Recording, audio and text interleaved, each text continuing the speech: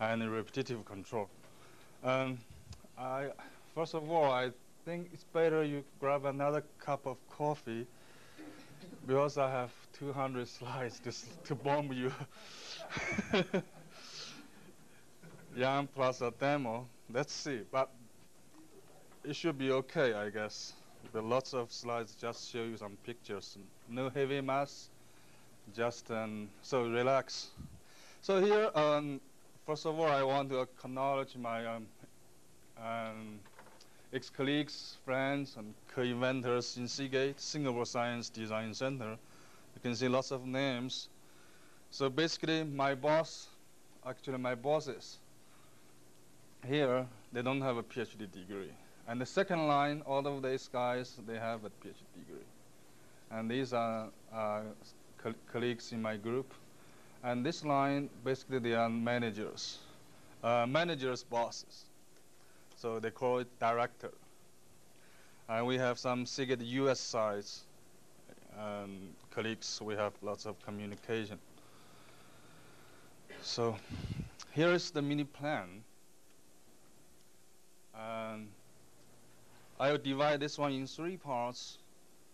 Until 10:30, I'm going to finish part 1 to give you an introduction, 1.5 hour introduction, hard disk drive server controller. Probably it's boring, but I try to be interesting. Then from 10:30 to 12, I'm going to cover parsimonious iterative learning control and repetitive control. So that's basically my mini plan. So first, I'm going to introduce some background information on disk drives. After that, I'll tell you something about challenges and limits. And I'll tell you the story of our Seagate product U6 and a preview of my patents at Seagate. So you know that disk drive, we use it every day now, and we take it for granted. But if you think twice, you will see that it is such an amazing electronic device. You just plug in and it will work for you reliably for many, many years. So first introduced by IBM in 1957, the recording density increased by a factor of 10 million if we compare with 1957. And I have the data in 1997, which means 40 years later, we have shipped 200 million hard disk drives. Average cost less than 5 cents per megabytes. So in 1999, the capacity, if we count in terms of bits, then that number will be 10 to the power of 18, 1 million terabytes. 1 million terabytes. Therefore, until 2000, I remember this ACC 2000. This is ACC 2001. In the control community, they feel there is a need to increase the appreciation of the disk drive control. It's such a wonderful control device. So Messner in Carnegie Mellon, and this guy is in Quantum. Quantum. They wrote a tutorial for disk drive control, and you can see in the conference proceedings how many pages of this paper. This is very unusual. It's 13 pages, if I remember correctly. Yeah. So it's very unusual conference paper, 13 pages. It's just for tutorial for control of disk drives. So even these days, I can see some special sessions on disk drive control. So which means more and more people start to appreciate some wonderful controls within the disk drive. Now I'll tell you, without control, you cannot do anything in disk drive. You cannot achieve such a status of disk drive today. So this is a typical disk drive. Yeah, I remember I have pass around. I disassembled this disk drive. Have a look. But this disk drive is an older version, so it's not that compact. So you have spindle motor. So this is a disk spinning around by the spindle motor at a constant speed. And this is a disk. You store your data on the media of the disk. This one called voice coil motor to move this read-write head to rotate around this pivot point. And there are read-write head in here. Okay, so it's only a small range of movement you can do. Okay. So this is a schematic block diagram regarding the server loop. Your voice coil motor move around this pivot point. Then you have a servo demodulator through the AD converter. Then you go to a servo controller. Then you generate a DA converter. Then you control the power amplifier so that you move your voice coil motor, so that you can position your read-write head from one track to another track.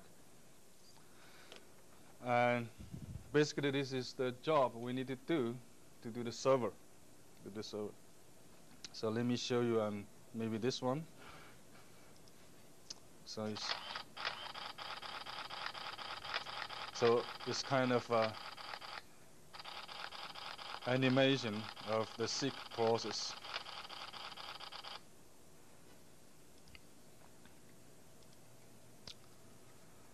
Let's have a closer look of the read-write head.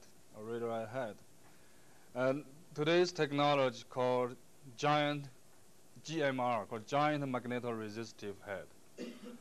And this sensing principle is due to the resistance change if your magnetic field changes.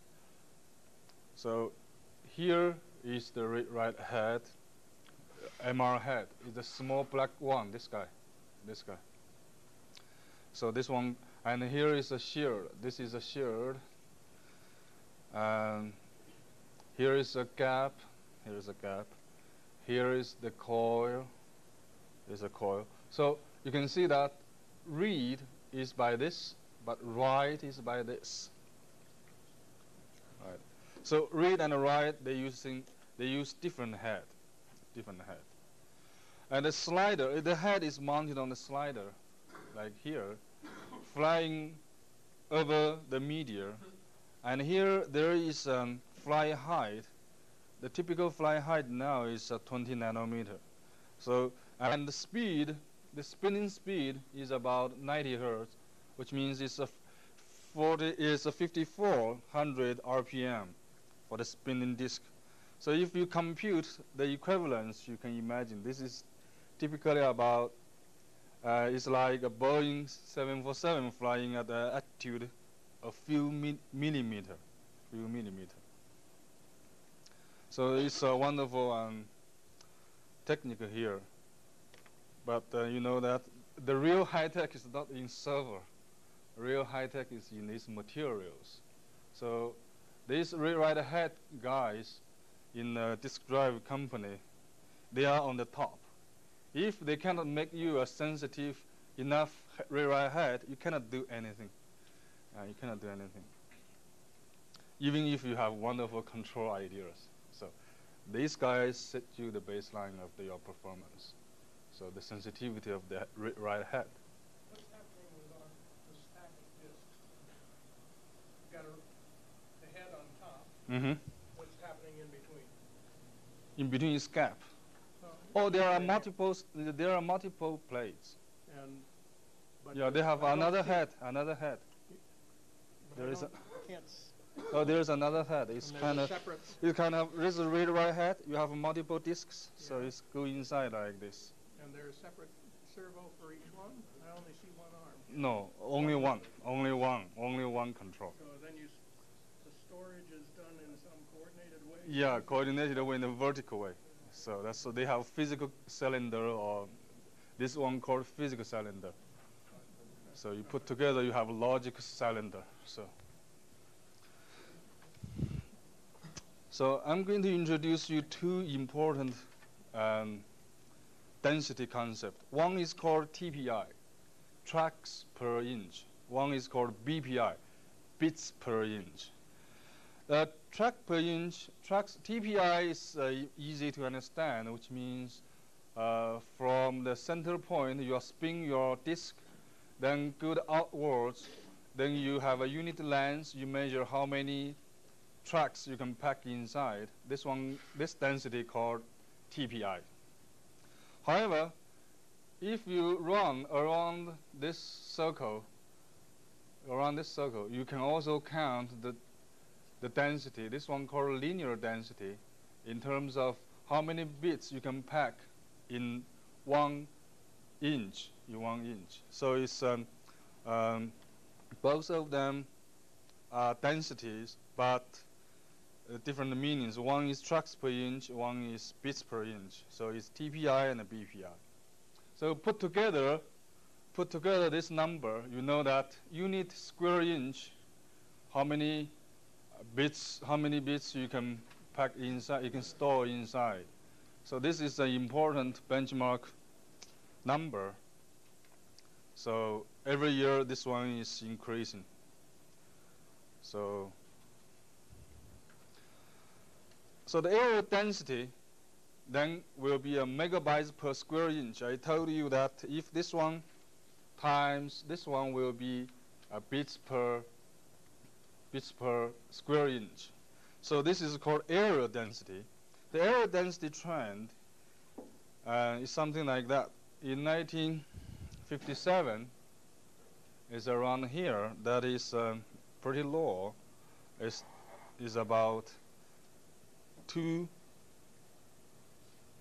bytes per square inch. Then until here, you can see there is a point where you can increase your density significantly. So this is due to the invention of the magnetoresistive head called MR head in early 90s. And until this point is the first giant MR head. So now this is the current technology using the GMR head. So if you compare the density, now it's already 5 million increase. 5 million increase. So within 40 years. How many tracks are there in each drive? That depends. That's time varying.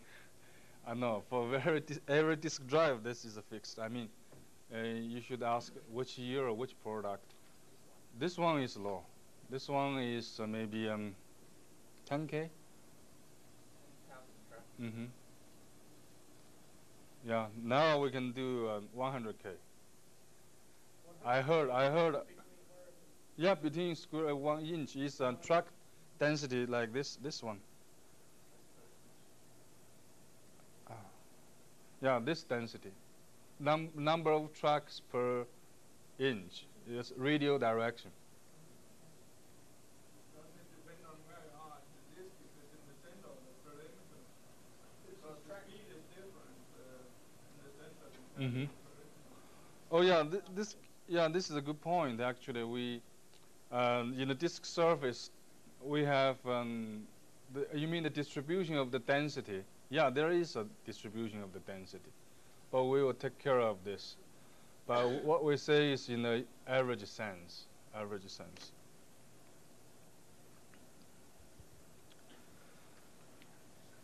So if we compare the density trends in the disk storage industry, you can see that for this one is optical. So the optical one is always under this line. This line is optical storage area density. And for disk drive, it's like this. There is an increase. Be careful, here is a log scale, okay? This is a solid state memory. is starting from here, but the density increase will be like this, So it's not increasing as fast as disk drive. So don't worry, disk drive will survive, I guess. Because the semiconductor storage is too expensive. I show you the cost trend here. For semiconductor, they are also decreasing. This is a semiconductor storage using solid state storage, flash memory, something like that, for DRAM. And this is the magnetic hard disk drive. And this cost is called paper or using a film. If you buy a film to store or using paper, the cost is around here. So you can see that now using a disk drive to store information is much cheaper than you use papers and films. So in a digital entry machine, which kind of storage memory do they use? In a digital entry machine that you buy off Walmart? Digital camera? No, answering machine. Answering machine. Yeah. Yeah, that you use this one. Probably answering machine you use solid state, or you'd use tape probably. Now it's not. No longer tape. Then use DRAM. But there is a trend that I can predict in the future. Every family will have tens of hard disk drives, because people have kind of spontaneous desire to ask the time to fly back. Say, oh, I want to watch the movie of yesterday. Watch the TV of yesterday's. Can you ask the TV station to do that for you? No. So, but it's possible with disk drive. You have a huge buffer. So that you can turn the time back. You can watch the TV of a week ago. That's possible using data compression technology, using disk drives. So actually currently, Seagate is targeting on consumer electronics, so that they put many disk drives into integrated with the TV, so that you can turn your time back. So that's possible. Okay, in terms of the capacity shift from this the data collection from 90 to 2000. So you can see there is a steady state, a kind of very linear increase here. So bytes shift per year until to year 2002 is around 10 to the power of 19. 10 to the power of 19. This is a really big number. Okay, so I guess the trend will be correct. And in terms of terabytes. So you can see that the cost decreases 100% yearly almost, and your shipped capacity increased also 100% yearly. Then the revenue for the industry actually is flat, or even decreasing. Therefore, in this drive company, they are very, very cost conscious. So if you have something really good, you should not incur any increase of the cost. So the advanced control will have a big role here. They only change the CFZ or CFS, then give you some additional benefits. Then they will like it. The only software will change.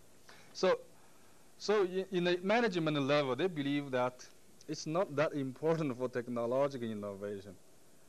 They believe lean manufacturing will bring in the money, not due to the technology innovation. So the emphasis, actually, they put more on the manufacturing management, like total quality control. Probably you know that TQC, total quality control, is no longer popular. They use another word called Six Sigma. So in Seagate, they train every senior engineering and above to get a certificate for Six Sigma Green Belt. All of them, including me, need to spend 80 hours in 5-star hotels. Actually, I forgot to put S here. Because they keep changing the hotel, then try to experience all the 5-star hotels in Singapore. So 80 hours, very, very intensive, right? I did learn something about Six Sigma. I think our control people should also learn something about Six Sigma. So in the future, you present your data, it's no longer a number. Yeah, you should use mean and variance, using those the bar charts, those things to communicate with the management level. All right. So the management level, they only know the Six Sigma terminologies. So now I'm going to introduce some challenges and limits due to the density, due to high TPI. When your TPI is very high, tracks per inch, then what are the challenges and the limits? So let's review this picture again. So what I'm going to impress you here is there is a ratio called bit aspect ratio, called BPI versus TPI. The linear density, there is a fundamental limitation due to the super paramagnetic effect.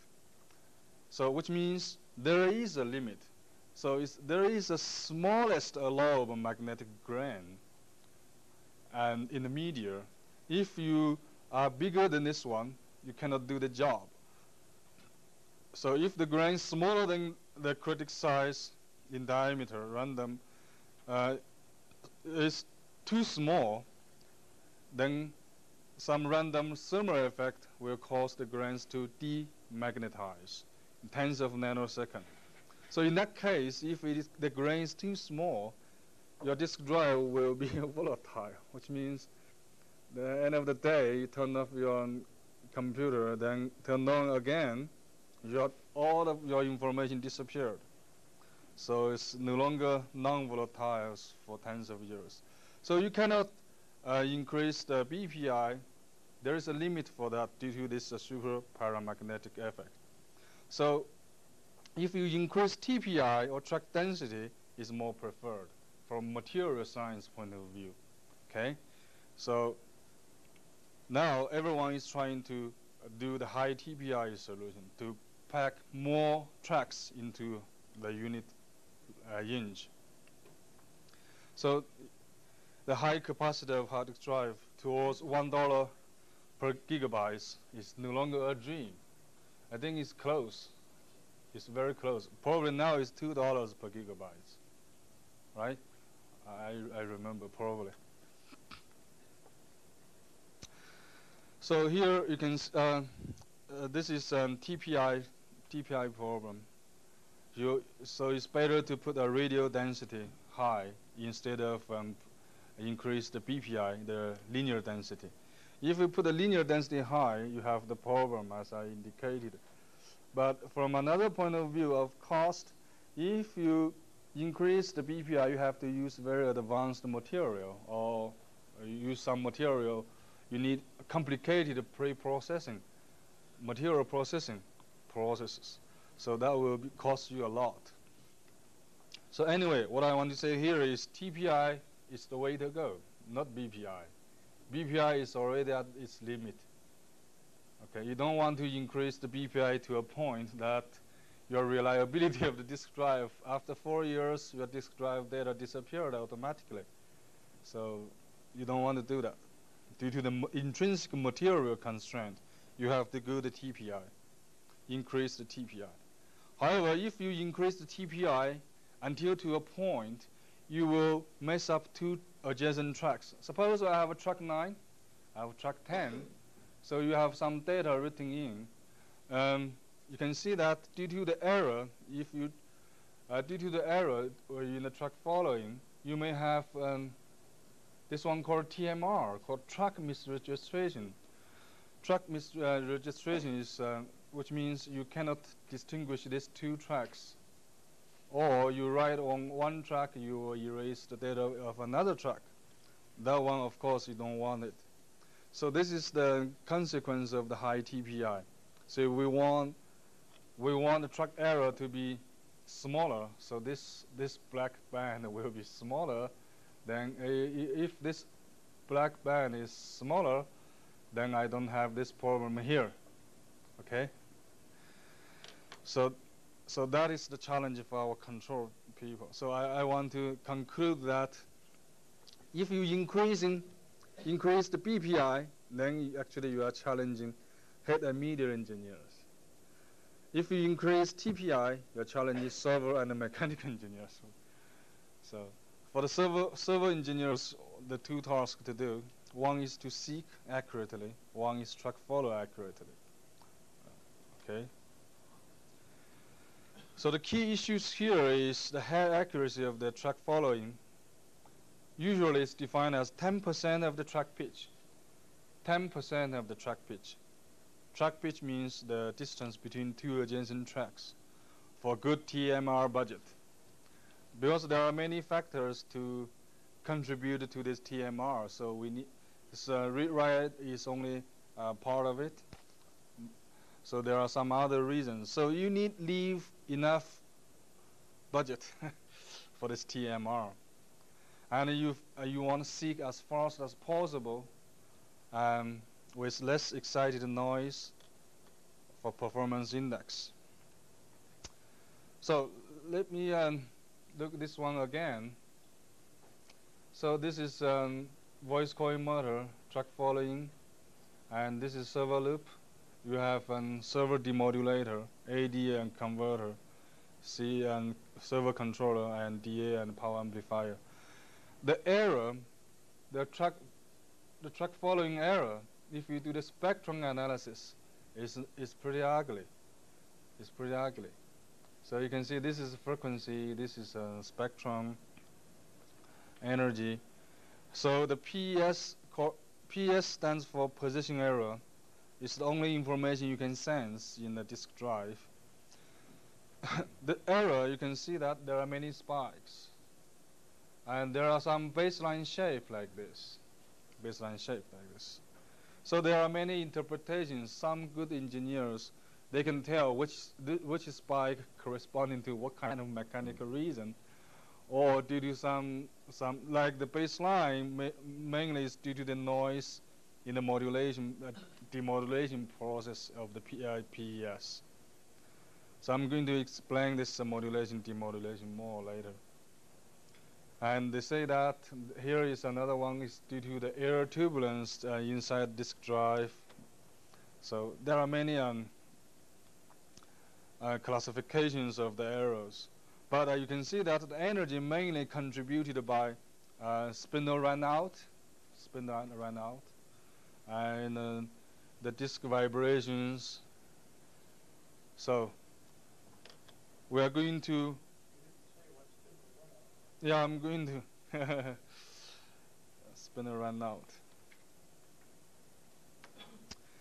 So this one is, these two terms, NRO and RO, are very common terminologies in disk drive server.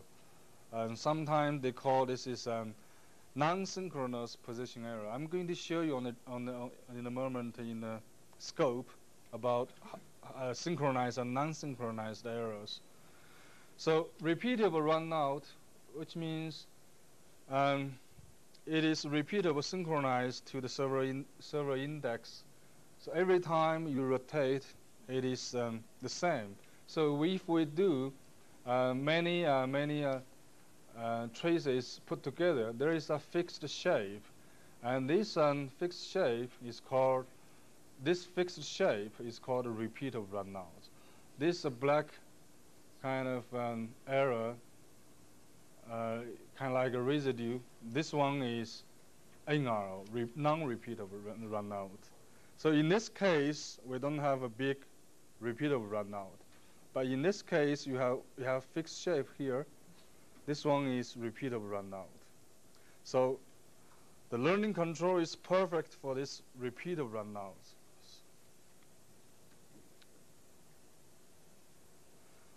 So where we are. So the sources of error Non-repeatable runouts is PES generation noise and modulation and demodulation noise, and disk vibration, and actuator arm vibration. So you have a positioning of your arm, you have some high frequency modes. So, and disk enclosure vibration, that is the box. Air turbulence inside, so we call this is due to the windage. For the repeatable runouts, there are two reasons. One is due to the synchronized vibration, like spindle motor imperfection. So it's due to the spindle motor. Your motor you have ball bearing, you have something inside.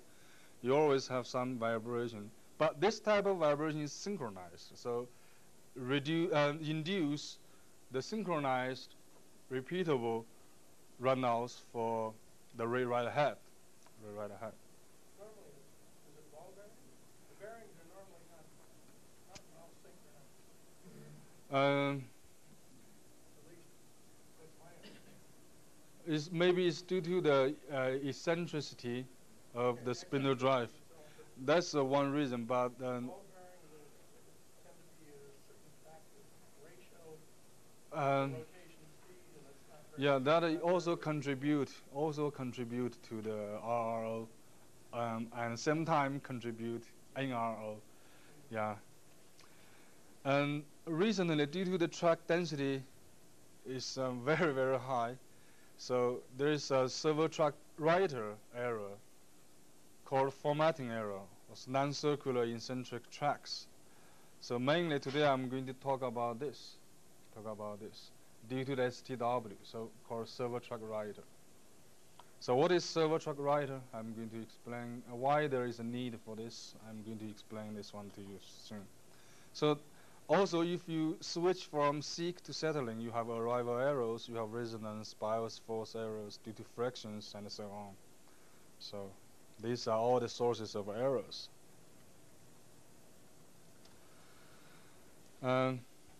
Okay, so for high TPI servo control challenges, you want to optimize the servo and the mechanics to minimize the effect of these errors. There are two ways to go. You can push high loop bandwidth. High loop bandwidth means high gain control. You put your gain as high as possible so that your sensitivity will go. So your sensitivity, this is a low gain, this is S.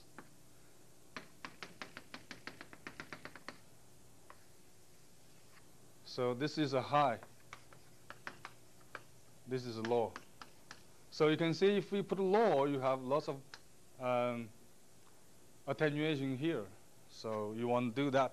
But this one will excite your high frequency portion due to the water beta effect. I exactly experienced this one. I measured this, compared this. So high gain is not practical. And if you want to achieve high gain without pay a lot here, then you have to use very good mechanics. Okay. Another way is to use a dual stage servo, but that one will increase a lot for your disk drive cost. So dual stage, which means it's not my focus today. You have a right head, then you put another one and do the fine tuning. So actually you have two inputs to do the positioning. So it's a 2 input, 1 output. So you have more control authority. So you can do better. Yeah, this is conceptually true, but it's very hard to do. Very hard.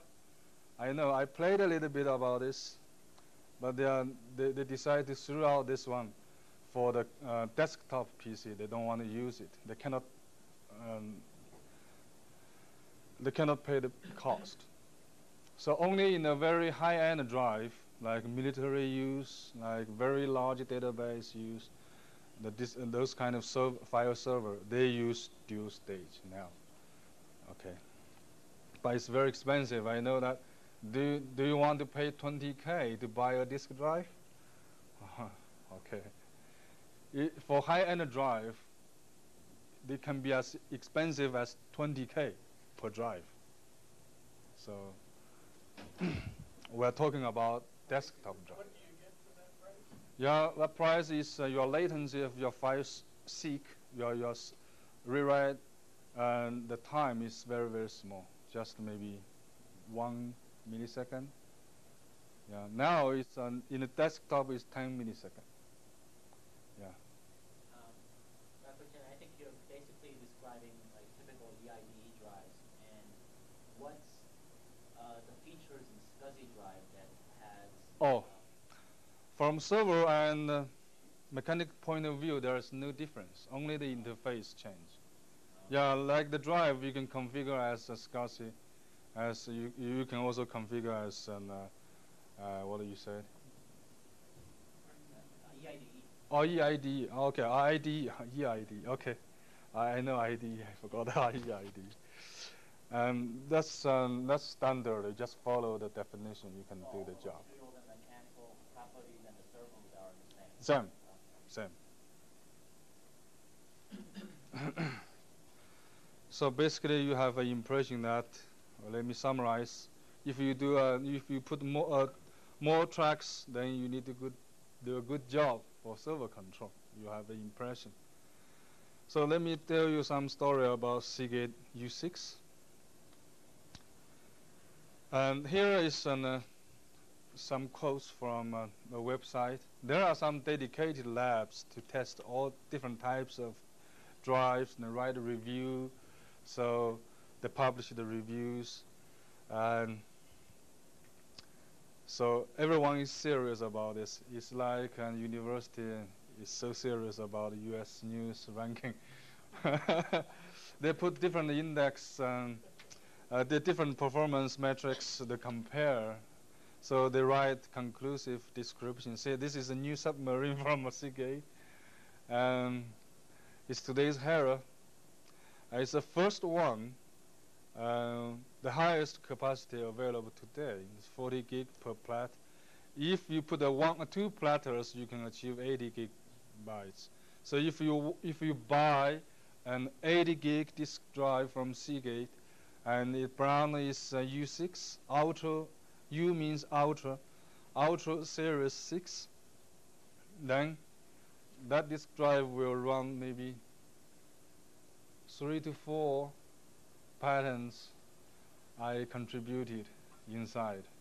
So I can proudly to announce I have control algorithms running in millions of drives, 80 gig drives, yeah.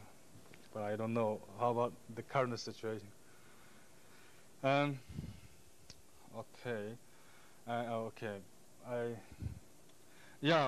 We are the number one to include the AM into the disk drive, called automatic acoustic management. So think about in the commercial,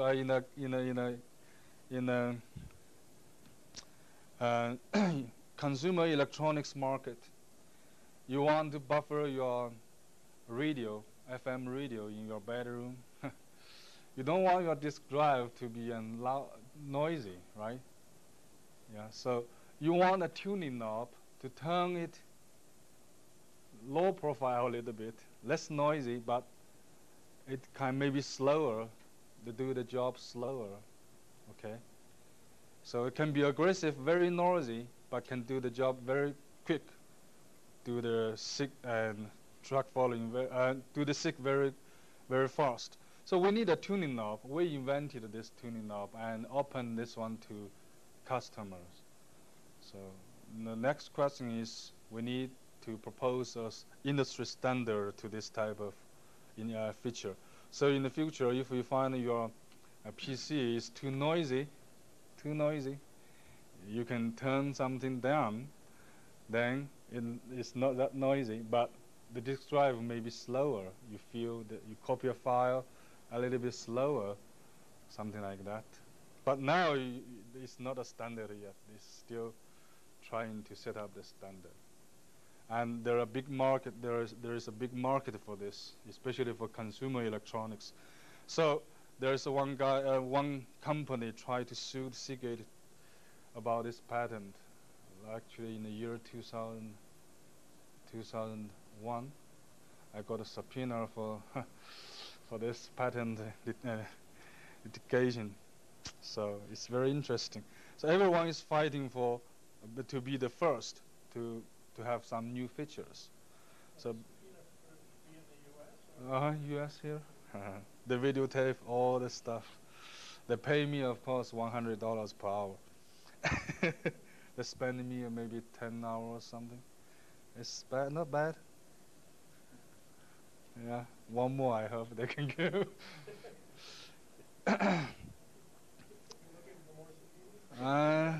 Better not.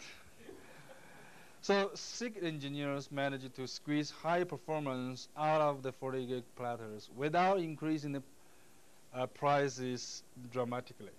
So this one basically they're saying iterative learning control and did the job. Yeah. So let me give you a sense of the density measure. So in this paper 2001, Messner and this quantum guy gave a tutorial. They said that the current highest track density is about 1500 tracks per millimeter.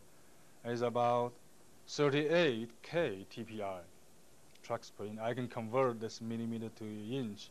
Okay, so that's 2001. What we did at the same time, no, not same time, in 2000, because I left the Seagate 2000. So in 2000,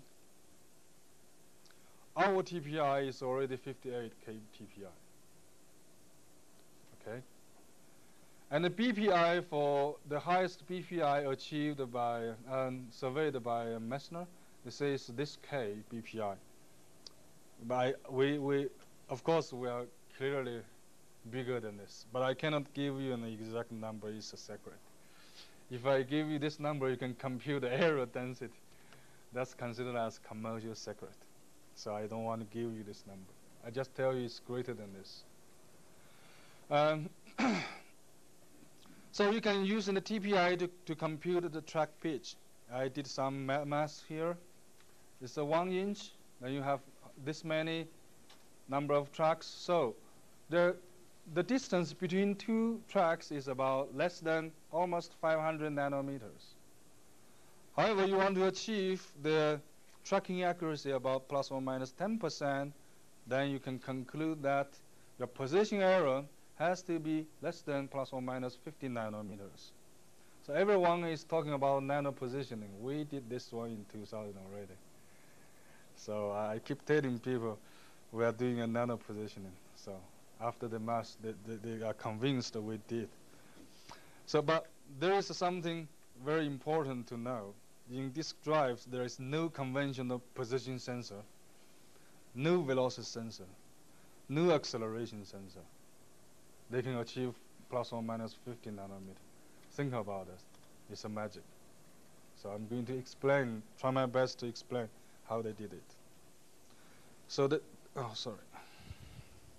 So the secret is here. They embed the several patterns on the media so that when your read-write head fly over different tracks, they will have different patterns of the embedded pattern of the server. So this one is called embedded server concept. So which means your read-write head can be a position sensor simultaneously, or by the way, can be. So so this asks the requirement for you need to pre-format this media to write many tracks, and each track has a different pattern. Okay, so that when you fly over this pattern, this track you have this pattern, then you can decode, demodulate, and get this position error information. So in fact, in disk drive, they do in this way.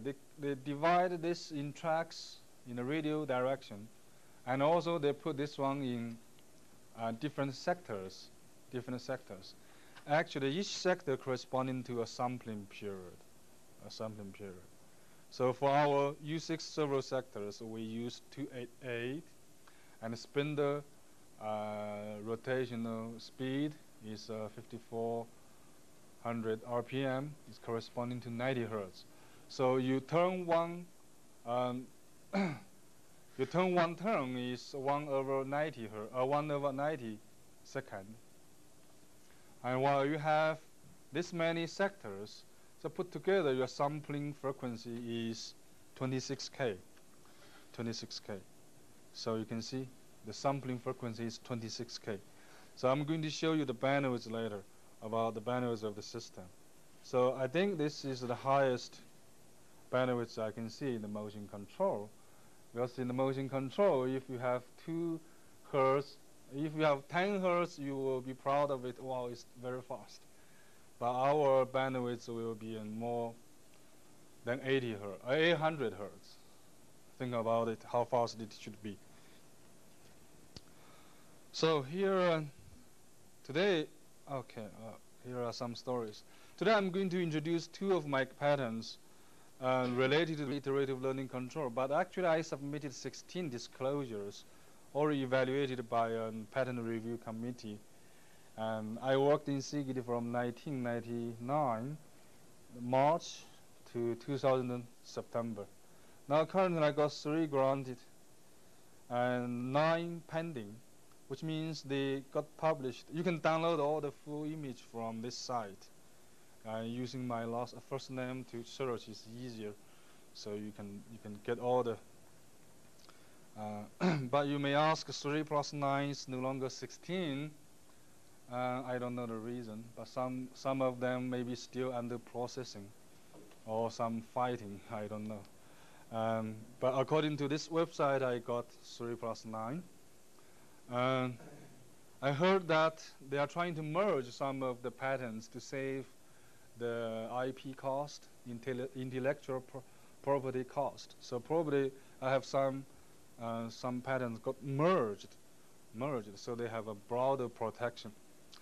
And all of them are implemented on the actual hard disk drives in assembly language using Siemens C166. It's a 16 bits fixed point in the Singapore Science Park Design Center. And some of them used in products. In early products, that's U8, U10.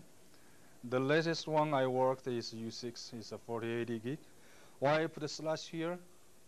It's because you can put 1 platter or 2 platters inside. Like you said, the one you just saw is multiple platters. Okay, you can do it that way. And some taken as trade secret or technological inventory, which means yeah, your technology, this method is useful, but we are good enough already. Sorry, we don't want better. Let's leave this one for next generation of the product. So they call this the inventory of technology. Yeah, technology inventory. I did receive some dollars from US and from my patents, but they stopped paying me in 2001, but they changed the rule, changed the game.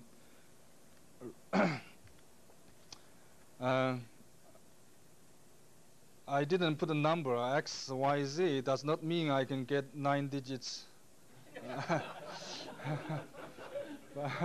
But if I put X, Y, Z, you will see I only got several hundreds. No, it's around 10,000. It's around 10,000. So I was dreaming that if I can live another 100 years, I will be millionaire. But they stopped in the next year. So here I want to share with you something here. You know, some sense in our design center. Well, I listed frequently heard dialogues in this design center. So my boss in the morning usually salute me. It's like better, not hi, not like morning. No, he said better. So I say hi. And if you say, oh yeah, I got something better, you can see. And I said, you're asking me, what's the price? What's the price to pay? So do we need to add something more, or need more memory, or something, computational cost? I need to ask. Yeah, if it's not big price, then say, oh, interesting, then show me on the scope. I don't want to see any simulation result. So, now show me before and after. And if this is even interesting, he will walk through it. He'll say, I'll walk through the code. I want to walk through the code with you. To see whether the code is got messy by this portion of algorithms. So it's how difficult he will think about how difficult to integrate in the product. So yeah, if everything is good, say okay, summarize up. Let's send to the database. We have a technical report database. Oh, by the way, I documented about more than 50. I cannot remember the number. I guess it's 55 maybe. 55 such kind of technical report in database. So yeah, it's a good solution. It's a right patent disclosure now. Sometimes they decline my my proposal. Excuse me. Like I propose to use variable structure via C to do the seek. They say, sorry, you cannot do that. We need a poor man's solution. Your control scheme is good, but it's too luxurious. So you think about this. You have 26K sampling frequency. Then in a sampling period, it's only about 38 microseconds. Within this sampling period, you need to do lots of things. Let me tell you, it's not like just doing control. Control is only a portion of it, maybe just 10% of it. There are many time slots need to be used for retry, for safeguard, for monitoring, for reporting the abnormal phenomena, something like that. It's a control in real product. The control curve is less than 10%. Many of them are for other purposes. Okay, and usually it will remind me to double check the gain marking, phase marking. And you don't expect to use any user's manual if you want to learn, you want to read the code. So I usually read the code until 2 o'clock in the morning. So when I figure out something, I feel very happy. So everything is in the code. This they said, the code is the menu. So it's really hard at the beginning if you don't invest time to go through the code, know where you put your controller, how to put in your ideas. It's very hard. So finally, if you find a way to integrate your ideas, you can use many ideas. So that's why I did lots of work, because I know the code. I invested time to know the code. So today I'm going to talk about scheduled parameter 0 acceleration path pattern. And I'm going to talk about parsimonious repetitive learning compensator. So this talk is based on these two patterns. You may wonder why we propose two patterns. There are some political reasons, but they are mainly due to the technical reason. Because one is purely time domain, one is based on frequency domain. So, but I'm sure introducing iterative learning control in disk drive industry for the routine error compensation is first time in Seagate Science Park, Singapore Science Park Center. So basic idea is to make the tracks more straight, not perfect straight, more straight, to improve the TMR budget. Remember what's TMR? Track misregistration. And in turn, you can increase the TPI. So you can squeeze more tracks safely. Okay, more tracks safely. So I put safely here is because sometimes even if you say, okay, 58K TPI is already good enough. Okay, good enough is good enough.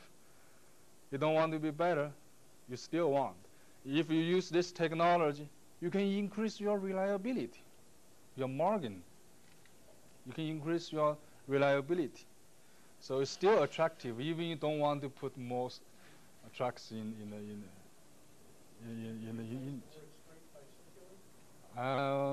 yeah, I want to use straight. I tell you the reason. Okay, there is a reason to use straight. Yes, you can use a circular, but if you really want to be a perfect circular, you have some other trouble. They call track squeeze. Track squeeze. Actually, I can show you on the experimental results. Here, for this PRLC, I'm trying to attack the spindle-induced multi-harmonics. This is the area Professor Longman has the most experience about repetitive control. But today I'm going to share with you, probably many of you first time heard of it. And there is a problem intrinsic for repetitive control in real applications. So it's called frequency drift problem. So basically I'll tell you why it's important, how, and illustrate some drive level results. So we have a half hour left. So probably I spend 10 minutes to quickly go through and give a quick tour about what are the servo basics. I think it's very easy to follow. And doesn't matter if you read, it's very easy to understand. And I'll leave 10 to 20 minutes to Kevin. So Kevin has something to say about the discussion about general framework, about iterative learning control. Then we'll have a break. Then I come back, explain the iterative learning control in disk drive and show you some demos. Now after that, I explain you PRLC. I'm going to impress you that why the frequency drift is important and it's inevitable, and why that one was ignored in the literature, and show you some real results, so that in practice you can take care of this drift problem. So now I'm planning to give you a quick tour to the disk drive. That actually, let me check the slide number. Now it's 31. I have another 70 slides about this. Let's go through the 70 slides in 10 minutes.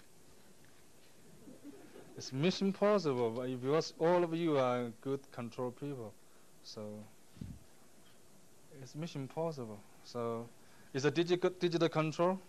You have limited control authority. You want a fast response. You have sampling frequency limitation because you don't have a superpower CPU. You have unmodeled dynamics, external disturbance. And this is the assembly, drive closure, spindle motor assembly. You have actuator assembly, disks, electronic cards. You can see that actually. Let me see. Oh, what's more? Servo electronics, drive electronics. Okay. So basically, you can see this is a more detailed block diagram of control. Oh, there's so many details. Okay, I don't want to go through these details. So you want to control the spindle drive to maintain the spindle speed at a constant speed. Okay. Then you want to control the rewrite. So there are several loops. The servo loop is one of the two loops. Another one is called spindle loop. So it's a spindle control. Also, the spindle control you want to be kind of synchronized, taken care by the same DSP. So the factors affecting disk drive performance is access time, transfer rate. There are a matrix of performance I don't want to go through. Why not let me go through some real stuff, maybe really useful for you. You know that in the disk drive industry, and the friction was not a problem previously. when the density is high, is low. When density is high, why it is important? This transducer, I don't want to go through this. Oh, let me mention this one. So the rewrite, everything is based on the detection of the position. I told you you can get a PES signal, position error signal. But the position error signal is due to the quadrature, using the quadrature concept, so they increase the resolution. So you can see you have an A, B, and A, B, C, D. The pattern is like that. If you have, if your rewrite head fly over the track, you have this kind of different patterns. Then different pattern, they have different zones. So they use this information to go through the servo demodulation chip. Then you can finally get out this quadrature pattern using the commutation. Finally, you can synthesize the cross track in between tracks. What's the error? What's the error? And this is no longer perfect sinusoidal. So there is a serious issue about nonlinearities in the sensor. How to correct it? How to do the linearization? I was involved in this problem. We have filed a patent on this. Actually, I wanted to call this is an iterative learning process, but finally they decided to use RMS. But anyway, there are iterations inside. Yeah, and it's online iteration to correct the nonlinearity. So, okay, modeling, everyone knows what's happening. You can see we do the physical modeling, then we do the dimension from input is your ampere until something, until finally you have track. Then finally you can see it's nothing but a double integrator. Okay? It's double integrator. Power amplifier, plant modeling. Again, this is a double integrator. Bias force. Yeah, there is a bias force in the plant, so you have to integrate this bias force. It's a constant. Discretization, PID control, everyone knows. So here is nothing but a double integrator. But you discretize it, you have a state space representation. And also we can do a track for do the state space design based on the observer.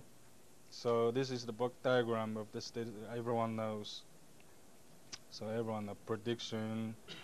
During the servo interrupt, we update the estimator, then send to the duck. Okay, let me show you some real stuff. Here is the plan output versus input. So this is this is a 180. So it's a double integrator. So this is a double integrator. Until here, then you have some high frequency modes. So you can safely. Here is the phase of minus 180. So this is an open loop body plot. So we measured it using HP and DSA, dynamic signal analyzer. So this is my controller frequency. So basically, you can see that all the controller has something in common, which means all the physical plants has something in common. This is a physical plant. I showed you just a moment ago. It's double integrated. Everything physically in common is what? They will have phase lag. The phase will lag. So what's in common in controller? You want phase lead. So this is the controller actually. So you have phase lead in some frequencies. So overall, you can see the okay. So overall, this is with control, open loop response of the control. With control is is P times C. It's a controller and plant put together. Open loop is like this. So you have phase marking in here. You have crossover. So you can see gain crossover is around 800 hertz. This point, 800 hertz. Okay. And phase marking is about 40 something degree. 40. So the magic number in industry, they believe 60 degree of phase marking will be perfect. So I want to mention that if you have a transducer nonlinearity, this corresponds to you have a body plot can dance up and down. So which means your gain crossover is changing. Gain crossover is changing in a small interval. Then which means your phase marking will also change. Okay, will also change. But if you can align the maximum phase response here to your gain crossover, then we should say that is the robust situation. Okay, this is the magic plot. This is the magic plot that we need to check for every drive. So this is a sensitivity function. This is a 0 dB. So you can see in some frequencies it's attenuation. In some frequencies range is amplification. Okay. So you should know this amplification here. So the closed loop bandwidth, let me check, is about, here is 1, 2, 3, 4. No. So it's about 400 hertz. Below 400 hertz is attenuation. Above, in between here until 2K is amplification. So you need to be careful. Here is a 5 dB. If you want to attenuate something, you will amplify something. And this is an experimental data, actual data. So they call ETF, error transfer function. That is a complement. That is a sensitivity function S, in our sense here. Sig loop, wow. Sig loop, there are not many things to do. It's basically based on optimal control theory. You want the band control in a limit, but you cannot do that, so you do some modification. This is actual sig. So for short sig and long sig, they should be different.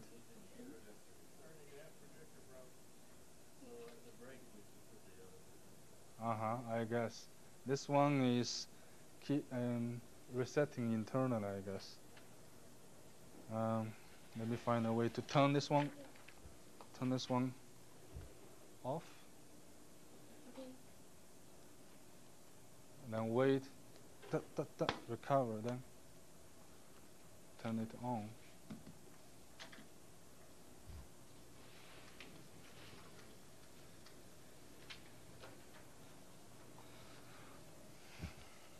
So the SIG, basically they use model-based SIG to try to minimize.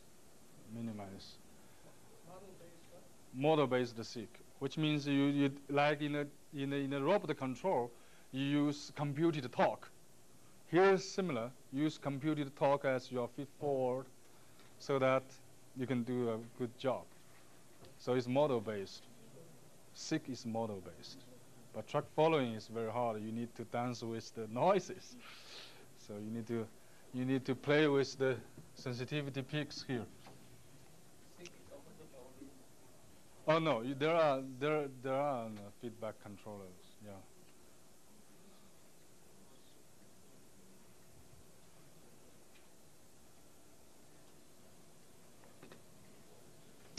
Yeah. Let me see.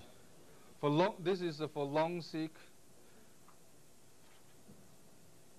There are something called PTOS, called approximate time optimal control servo mechanisms. We already implemented in disk drive. And this is the diagram of PTOS. So here is here's the one you asked about, sine function versus saturation function. Here is the replacement using a saturation function instead of using sine function to achieve approximate time optimal.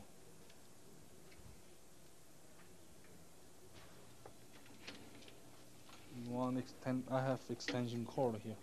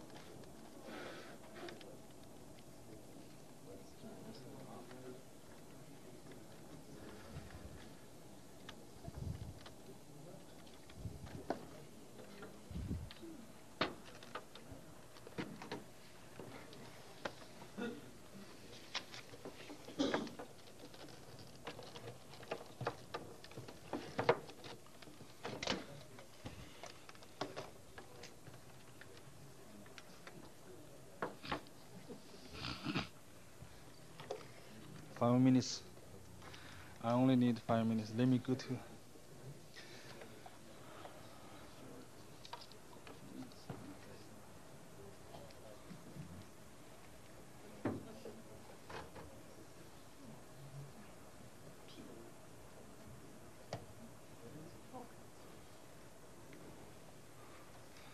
Let me share with you my experience with friction characterization, because my first grounded pattern was in friction.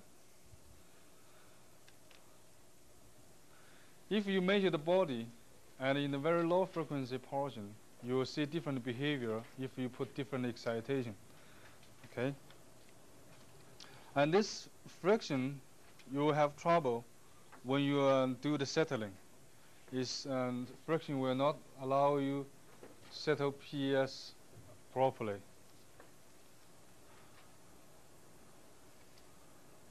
So what customer will see is the seek length versus seek time. If you measure many, many times, they are not consistent. So the behavior will be like this.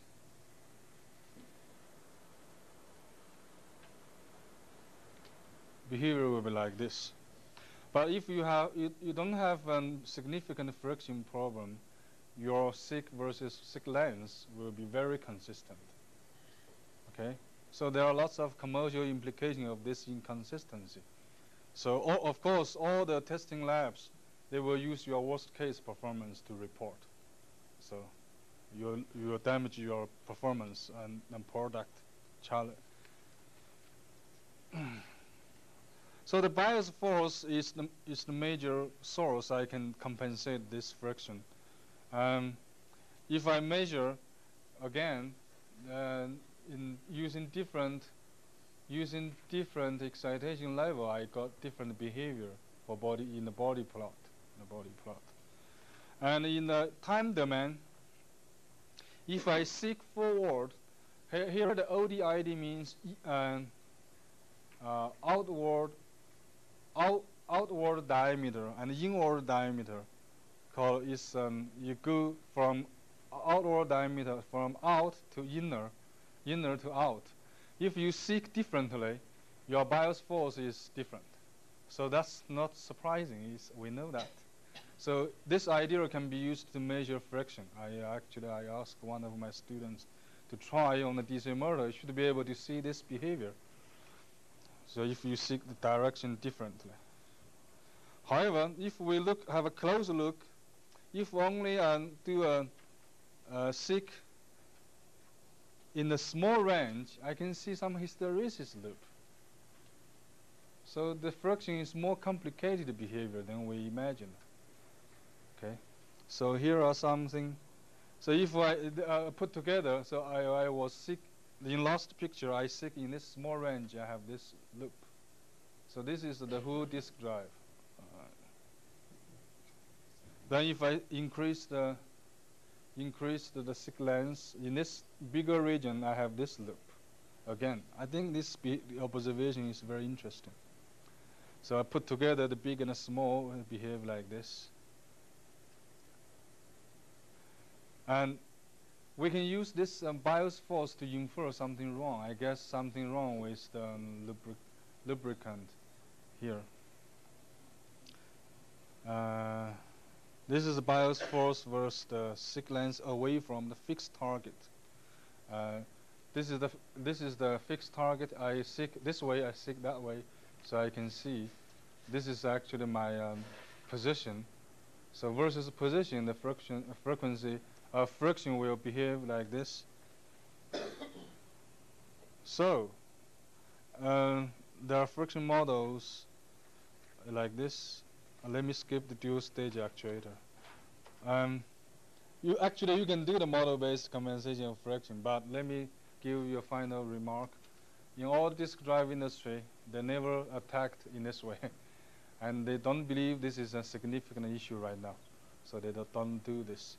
So friction compensation is not used in disk, at least in Seagate disks. So because it is not significant. So if you propose to do this. So that's why I didn't do anything compensation about it. So because this is not significant. Dual stage I want to skip. Vibration. So basically you want the high TPI, you want higher bandwidth, you want higher sampling rate, you need faster CPU, you need also complicated server control. So in server technology for future, these are the challenges. Reduce tracking error. You want to reduce shock and vibration rejection. Actuators resonance elimination. Reduce the SIC induced acoustics. Improve access time. And simplify the control algorithms. Don't increase the control complexity. Try to use simple control algorithms. So that's all I have for the morning.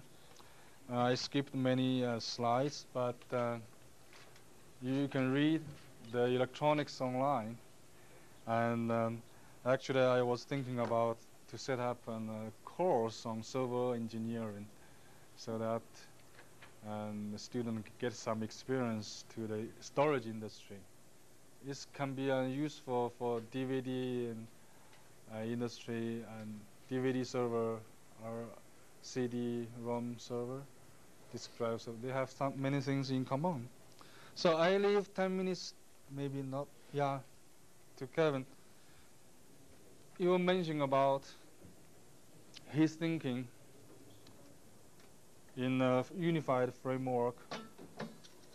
Not in here. Yeah, so in the afternoon we get back to ILC, RC for this application.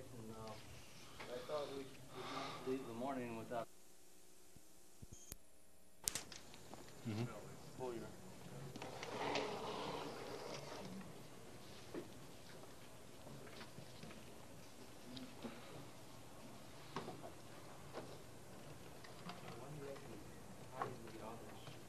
Yeah, no, there's some problem in the rise.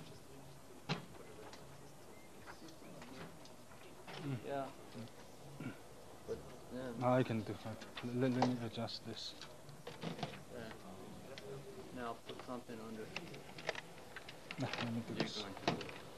No, then you can't. You won't do it. It won't go down. Yeah, I That's the think. best. Yeah.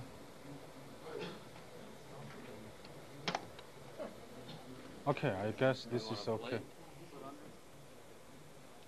Then there's this feature here, right? Done a little bit. I think that's No, about yeah, as good yes. as it will get. Yeah, that's optimal. Well, it's not up. It's non-linear. Okay, let's start. So you can see I used a very strange word here called parsimonious. I guess I would be use this word for learning field for the control. I saw they have a publication about the parsimonious learning field for the control. So I want to borrow this word, put in front of repetitive control and iterative learning control. The reason I want to use is some political reason, because if I put this word in front of iterative learning control, the management will be happier. So they tend to believe that, oh, yeah, this is doable. So it's political reason plus some technological reason.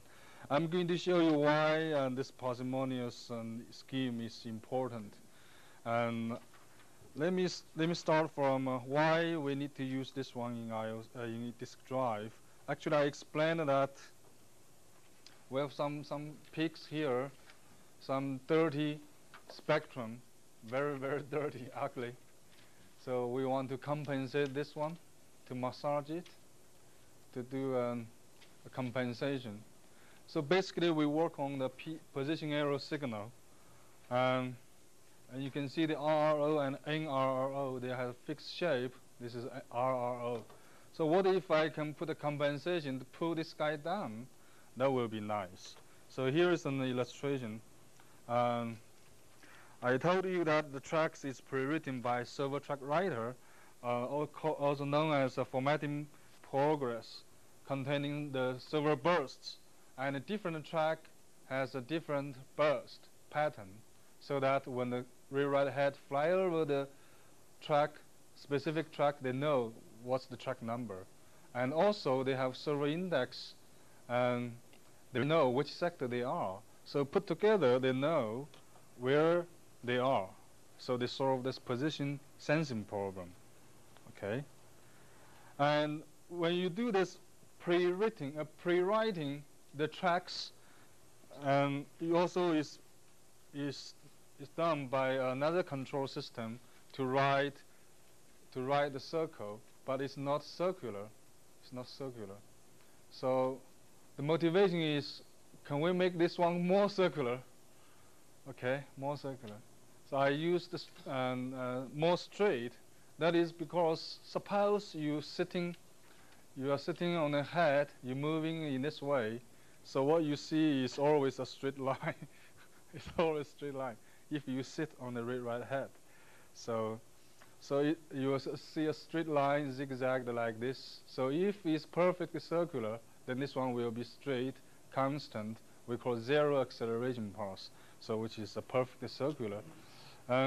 So what if you can have some compensation to correct these zigzags? So it will be much better. So the track density can be increased. If it is zigzagged like this, then track density is limited. It's definitely limited. I have a question about the physical of the tracks. Are they separated, or is it just one plane, one continuous plane, the disk? Oh, you mean spiral? Yeah. No, it's separated. They're separated. Yeah, it's concentric circles. Right, so there is some edge in between. No, no. What? It's Isn't just there- written at a, It's just supposedly written at a certain radius. Uh-huh. The radius isn't perfect. Yeah, but between the tracks, is there physical separation? Yes. Well, Yeah. You have to make it, This one called track pitch. Yeah, Right. track pitch. Yeah. but you could write in between if you wanted to. It's just if you're trying to write. Yeah, that one you can increase your density. Put another track in between the tracks, but due to the zigzag nature, I mean the material itself. It's just yes, material itself is physically separated. You know, it is. It's just a plane, isn't it? It's homogeneous material. Oh, it's a homogeneous material. It's all the way magnetic surface. Oh, okay, yeah. It's not like you put the magnet materials like in a separated. No, it's not like that. They never did it in this way. Yeah, it's a homogeneous surface. Yes. Why is it iterative learning? Does it stop and restart, or does it keep going? And No, this is an offline scheme I'm going to explain. It's an offline scheme. It's you build the question is how to build a table. How to build a table. I'm not going to compensate this one in real time and learn this table in real time. No, I'm not going to do that. And this actually is not allowed in product. Learn how to draw a circle Mhm. and store information Uh-huh. you can use Yes. in your hand. You will embed that information on the server, on the media. You embed this in the disk burst. And each circle you have a burst. Each track you have a burst. The burst will have a specific pattern to indicate which track number this track is. Then we embed this information into this server bus. Of course, you will occupy a slice of that physical magnet surface, but of course you need to use that one. You cannot compensate from nothing. Yeah, you need to use memory. Yeah. Okay, so what is the scheme I'm going to use is to learn this compensation table. So I promoted this new framework in Seagate, we can use this iterative learning control. Actually, that was my old belief. I think everything which is deterministic, that can be extracted from observations. So I did something called curve identification, using optimal control program to extract aerodynamic curves from a radar measured data. Then I think the idea is similar here. Can we use PS position error measurements to extract the information from here? The answer is yes. Answer is yes. So I say the compensation concept is a feed-forward technique. If you have the table, you can just add in then and think the compensation is done. So how to learn this one? We can use the idea of iteration. So that's why iterative learning control. And using current effort is your previous efforts plus some corrections. So you keep iteration, then you will get this compensation table. But actually in Seagate, there are some existing schemes. They try to solve the same problem, but they never thought of an iteration. So how I convinced them the iteration is important. And because we have this server loop, we have this controller plant, we have a written position disturbance like this. The zigzag is from here. I want to compensate, put a table in here. So basically you can only measure PES, and your plan is also uncertain.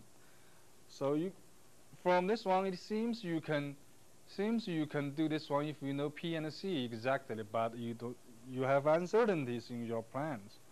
So that's why we need iteration. So another way to look at iterative learning control probably is due to the uncertainty in your plan model. So you use iteration to pay for the uncertainty. So here is uncertainty in the body plots. If I have 3 body plots at the 3 different temperatures, you can see some differences here. Okay, some differences here. So I just want to show you the P of S is uncertain. The PES is the measurable one. One thing new is, let me go back a little bit. The signal, the control signal, here U sub FB, feedback control signal. The signal here is also considered as measurable, always, because you are using digital control. So you can use this control signal. Okay? So here we are using a time domain scheme, so I want to make use of this existing knowledge about what I can use. That is U feedback signal plus the measurement of PES, which means the PES is measurable, and this one is also considered as measurable. So how can I do? So here is let's say we have an ideal learning operator. So this time my table, compensation table is this. I want to, based on previous table plus previous PES, previous control signal, how can I obtain my current table? So the simpler form will be doing in this way, this type of iteration. But what is the ideal form of this L? L can be nonlinear, but it's hard to consider. So let's see, this is linear operator here. Then I keep iterating. Then finally I can get something like this. So clearly the learning rate will be like this. The ideal learning law will be 1 plus PC. Be careful, I don't know the P exactly. We have uncertainties in the P. So we know that the learning operator will be somehow like very high gain in a low frequency, a low gain like this. So this is the learning operator for the disk drive. Yeah. So what I did is to make use of learning control, make use of this feedback signal and using the PES signal plus the feedback signal times my nominal plant. Here I just simply take this nominal plant as a double integrator, put together, then go through updating law, then I form my ZEP table called compensation table. So this is in block diagram. Let's show you in math. I know you know the math equation better than the block diagram. what I did is actually is originally is L.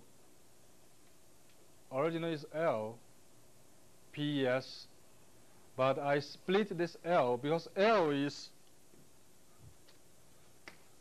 1 plus PC times PS, while PS times C is my control signal, control output signal.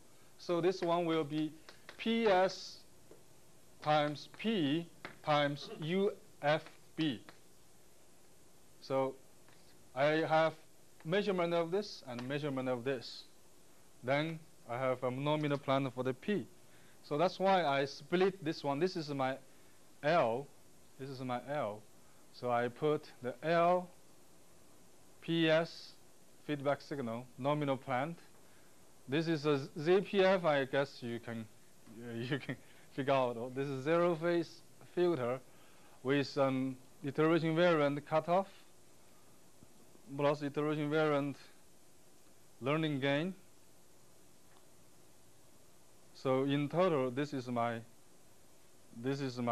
learning operator. So the learning operator is kind of scheduled from iteration to iteration. So that's why I use scheduled parameters. So at that time, I was thinking how to speed up learning process with minimum possible revolutions of measurements so that I can reduce the time. So it's somehow like minimum time iterative learning control. So I think what kind of tuning knobs I have. I'm going to show you the tuning knobs, but I think this is standard for all of you. How can I see the learning convergence? So essentially you want to make sure that your learning, the rho will be less than 1 for all the omega. So you can see that eventually your the table will converge proximally to the DW. This is the written in. This is the written in induced RO repeater run nows. So this DW, let's review this picture again. So I have a DW, I have a DN. DN is an NRO, it's random. DW is due to the track writer, server track writer. So this is due to the written error. I want to compensate basically for this one. This is the repeatable and deterministic. This is random. There is an implicit assumption here you need to be careful, which means I can average this D sub n. I can average this D sub n. So you need to average this one. So this is approximation. That's why approximation here. So I assume you can average this D sub n. So that's why you have minus DW approximate here. So you should not expect 0 error because of this behavior of the random noise, this term. So that's why usually you should not expect 0 error. So here are my tuning knobs. I learned the phase advance, cutoff frequency of zero phase filter, these type of things from Professor Lohmann's work. I can play with this learning gain, but there's one new thing I can play. Because the controller, the C, I can play with it. When I collect data, I can loosen my bandwidth so that the error can be more significant so that I can collect. So the bad guys show up more significantly. So I can play with the server loop gain. That is another new point, I guess, never seen in the literature. So I have 4 tuning knobs: learning gain, cutoff frequency, phase advance, server loop gains. So my objective is to make the learning process robust and improve the learning performance and reduce the learning cost, which means I want as few as possible revolutions to do the job. So here again, I want to schedule 4 parameters: learning gain, cutoff frequency of the zero phase filter, and phase advance, server loop gain. And we didn't use any FFT, IFFT, which is very expensive. I used some cheap solutions, purely time domain.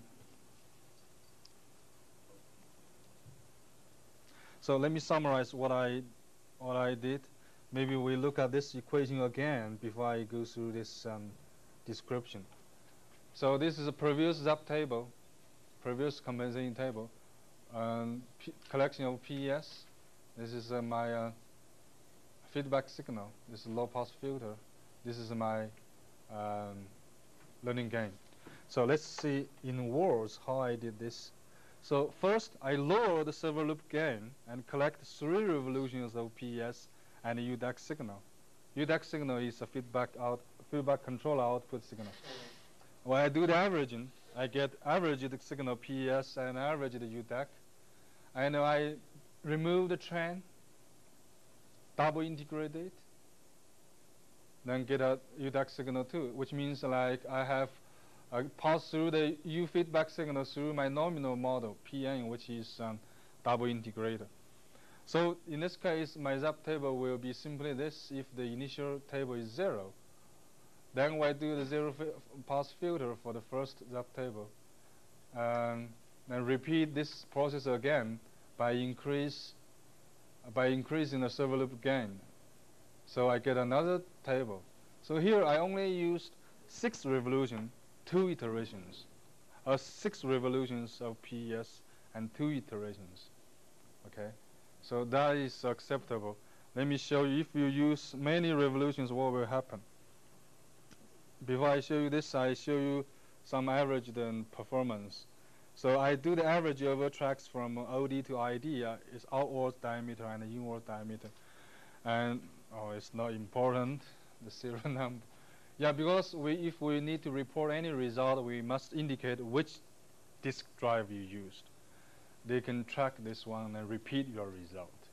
So you need to tell this information. It's magic numbers to you, but to me, it's a very specific hard disk drive. Code information you need to tell what kind of mode, what kind of code, kind of thing like that. So for case 1, I used 16 revolutions and 4 iterations. Each iteration I use 4 revolutions for average. So the case 2 is the one I target is 6 revolution, 2 iterations. So every iteration I use 3 revolutions for averaging. So let's compare the results. Of course, the more ref, this is 70% of improvement. This is 51% of improvement. So if you put this 16 revolutions even bigger, you can get an even better result. So, but I learned that they said, okay, good enough is good enough. We only want 50%. So the giving 50%, you need to tell them how many revolutions you want. So finally, I finalized this 6 revolution, 2 iterations, using gain scheduling, using the 0 pass filtering. But if you don't do this, what will happen? I'm going to show you some results if you don't do this scheduled parameter. So the results will not be that good. So here's a feeling. This is my repeatable runouts. This is my non-repeatable runout. These are track numbers. So I need to show these results not only for single track, I need to show all the track. So every day when I go back home, so I run the computer, scan my performance. I wrote some automatic code to do this. So in the morning, I get this picture. You can see now is this is a track number. It's in decimal. Yeah, it's 18,000. So this platform for me to play is an older, not final product. It's older platform. It's not latest one. So here the track numbers are maybe just 20K, 18K, yeah, for me to play. Because at that time the product is still under development. So I'm using previous product to do this. So I scan the performance. This is RO versus all the tracks from OD to ID. This is NRO, and this is RO versus NRO called SNR, signal to noise ratio. And this is NR. Let me see. Oh, sorry. This is NRO. This is RO. And this is my total RO. This is my signal to noise ratio. But that doesn't matter. Let's just look at this RO. After compensation comes this one, the same scale, this level. And you can see the NRO get untouched. Is no improvement, no worse. So everyone is happy about this. I didn't do a bad job in NRO, while I'm doing very good job in NRO. And it's very significant. Now come to the point, why don't we use more revolutions? Because I measure the timing. I collect one revolution of the PES. I do the computation. So finally, from here to here, the time I consume in total is 151 millisecond. Consider at that time I used 18K TPI. Then how many hours I need to use is about 3 hours. For my scheme, 6 revolution, 2 iterations. Yeah, think about this. If you use 60 revolutions, you will put this another 0 here. So in a production line, you need to ask the workers to wait 30 hours or just 3 hours. That makes difference, right? So you should stop at good enough.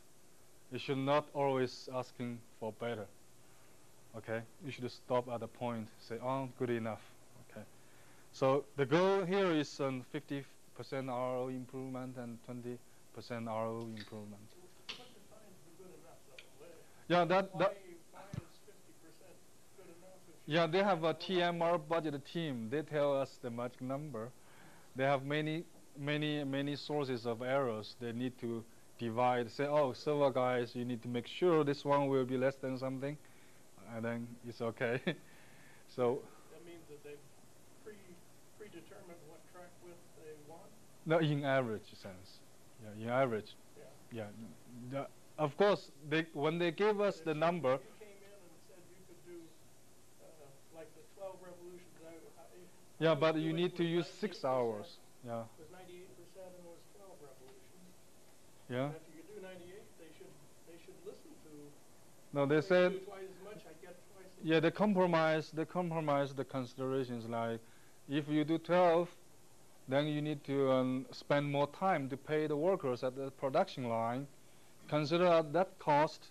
But Consider. difference, 50 to 98%. Yeah, it's a big difference. How much more density could you get when you do? No, yeah, if you put more density, then the gain you can get like $10, but you need to pay $20 to the workers. So do you want to do that? No. Could you run this algorithm on a computer once the user has bought the hard disk? No, no, that's terrible. That will be a disaster. If you buy the They even don't allow any real-time adaptive control in the disk drive. Who knows it will adapt to where? That's the the question they ask. Don't use adaptive control. Who knows it will adapt to where? So here is the timing estimation. So we need to do lots of things in a bigger picture to consider.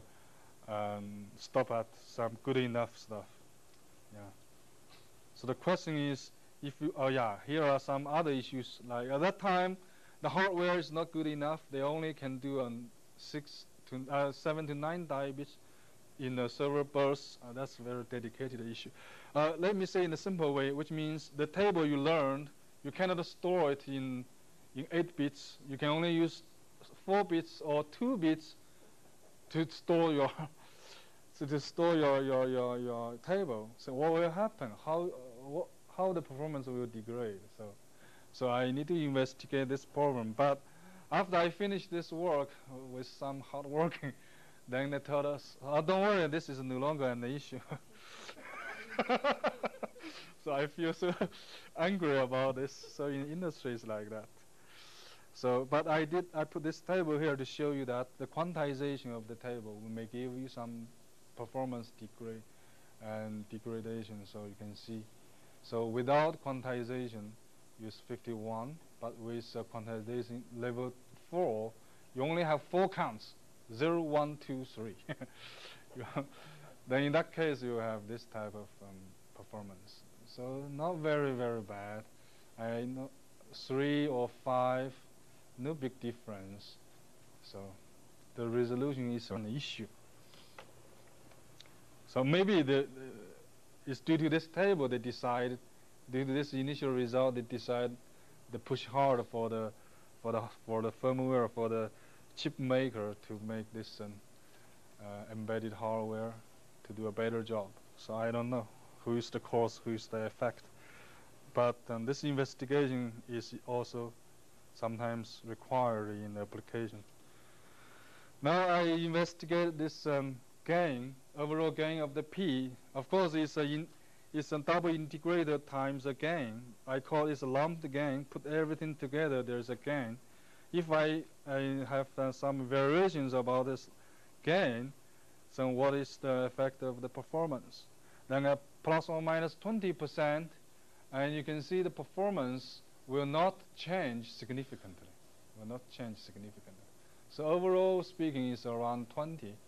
So I tried different ideas, like you put 5 revolutions, 5 iterations. So this should be R, which means I don't do any averaging. Don't do any averaging, but I use the gain scheduling and a 0-pass filter. So this performance,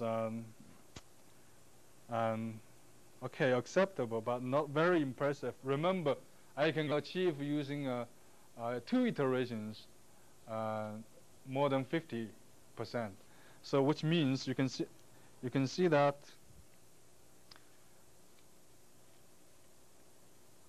I have a different learning gain scheduling, faster learning convergence. If I use a constant learning gain, I have this, but I use 20 revolutions. If I do some scheduling, I can do a similar job. Okay, similar job, but I use significantly less revolutions. So which means if you do a gain scheduling, you do have some benefit. Here is the magic part I want to show you regarding the server loop gain scheduling.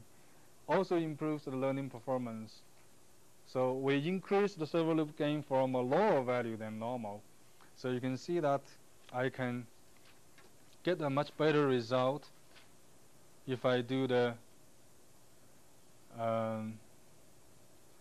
server loop gain scheduling. Server loop gain scheduling. But here are lots of things I need to explain. Okay, you use 4 revolution, 1 iteration, only one iteration. Then you have overall improvement like so. You need iteration. Then you put another 8 revolution at 2 iterations. You have this. If you put more, you have more performance. But if you have without 0-pass filtering, you have even worse result. Okay, even worse result. Let me see. Without 0-pass filtering is worse than this. So 0-pass filtering is doing good job. Also, we have used the learning gain scheduling. So how did you do the scheduling? Is it just experimentally determined? Experimentally, yeah, experimental. But there are some rules. I wrote a short note for other engineers. If I'm not around, how you can do that? Some heuristics, yeah. Any comments what the rules are? But so far they didn't chase after me. No, but can you state a few rules? Oh yeah. There are some rules. You should use a larger learning gain first, then use a smaller learning gain later. Okay, it's consistent to all you guys observed. Nothing strange here. Yeah, but my advice is on the first iteration, you should better not use any learning gain more than 0.5.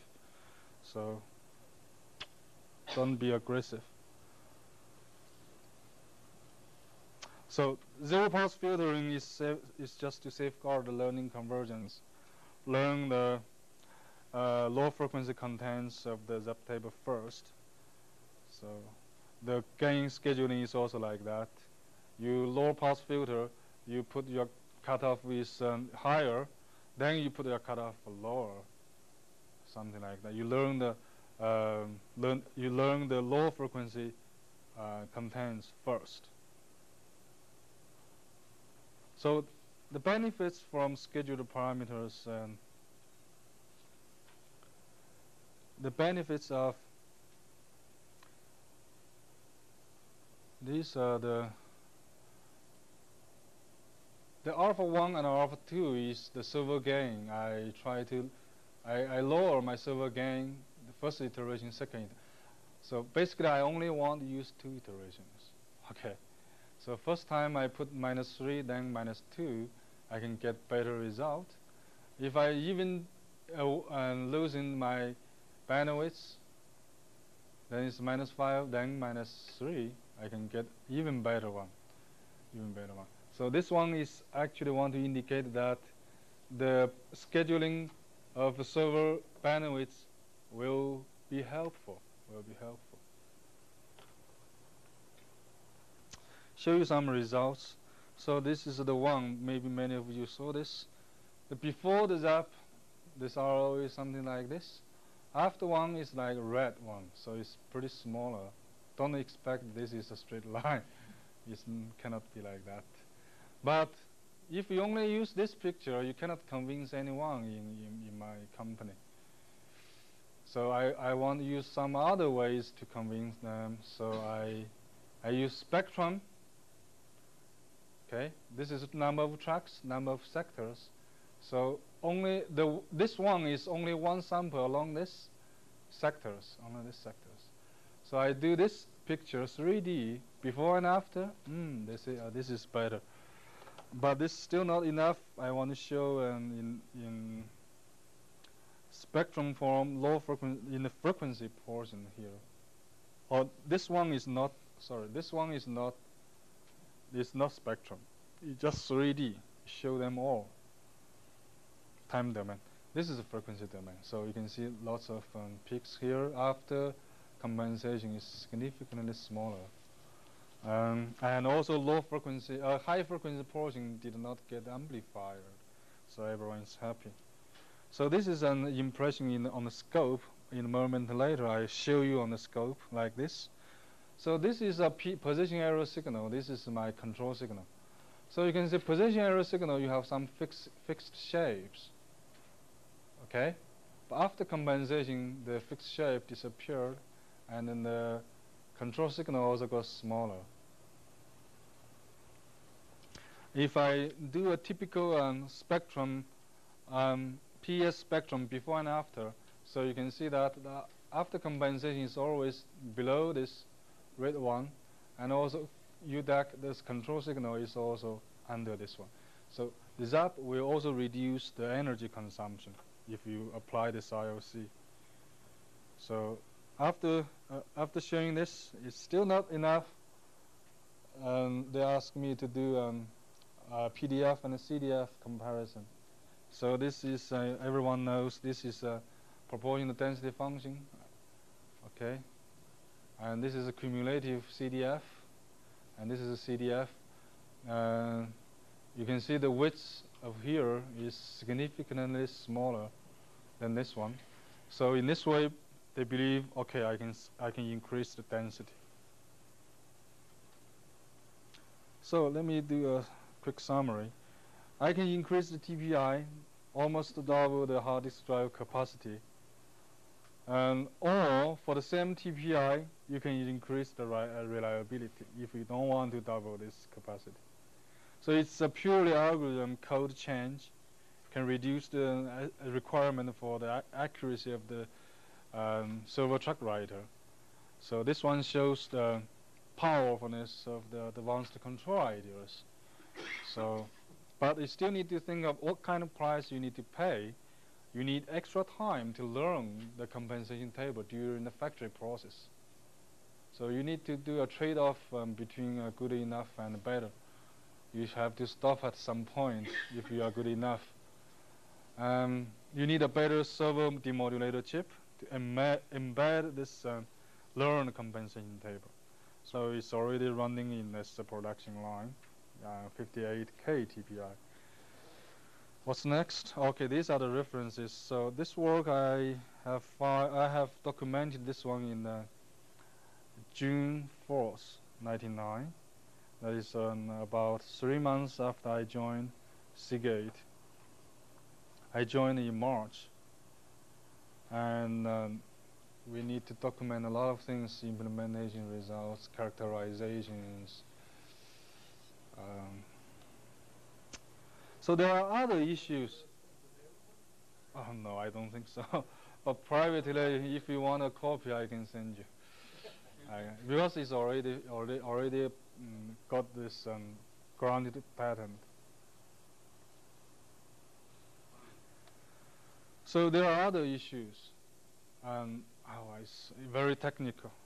It needs lots of explanation. But anyway, you can see that we should expect the table repeatability from track to track. Adjacent track, is the ZAP table the same? We tend to believe they are the same, but in fact it's not. Okay. And what if you embedded the ZAP table you have learned? Then when you read back, you have some error in your table, corrupted. So how tolerant? So you need to think about multi-rate, about your neighborhood. If your neighborhood are good guys, and you have one bad guy, how can you tolerate this? Well, you need to characterize the performance degradation. So that's I also did this one. Also, it depends on what is the ratio. If your RO is dominant, you can do a good job. What if your NRO is dominant? So in that case, can you do the job? So you also need to answer these questions. Should we always learn from zero, or always starting from some adjacent track? But answer is generally no. No, not true. Not true. You should start from zero. You should not? Should not. So what do you do? We start from zero. Why? You do start. Yeah, we start from zero. I need to answer this type of question by experimental results, not from equations. And also, what if you have dual actuator? How you should do that job? And what if you can do the same thing for the servo track writer, so that your induced routine error is smaller?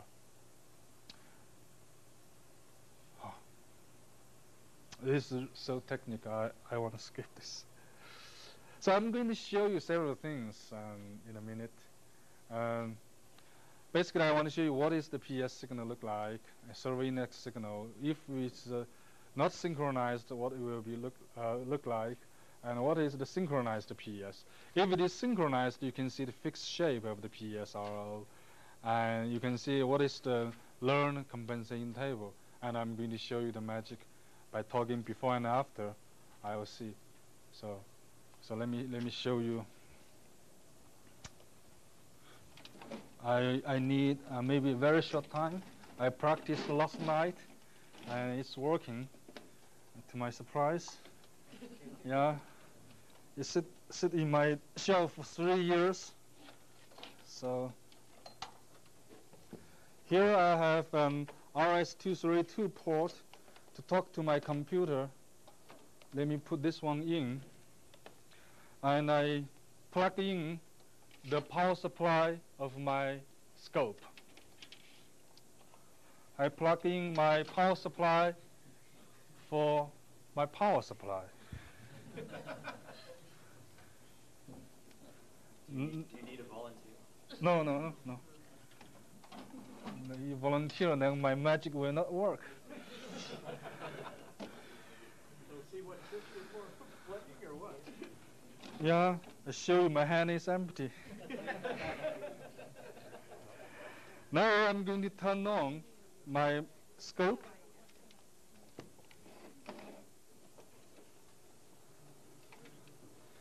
I leave this one on.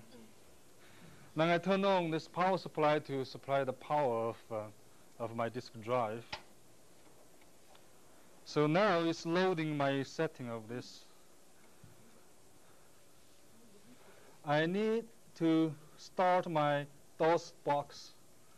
There is a one called Xtalk. It's a very ancient communication program, probably many of you heard of it, called Xtalk. Then I want to talk to my drive, send some commands, then they show me some data. So let me type Xtalk. This talk is kind of slow, but still okay. So you can see there is a command T. If I put some command, they will tell me what track I'm on. Now I'm on 0A. Can I enlarge it? Cannot enlarge the DOS box. Good, thank you. So there are many layers of it's kind of an operational system to me. There are many layers, and like in the layer 4, it's dedicated for server. Some layers of the commands are dedicated for rewrite something. So for layer 4, if I see a dot command, it's give you which track.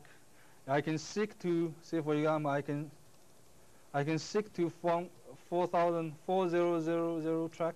So now if I dot it, it's 400 track.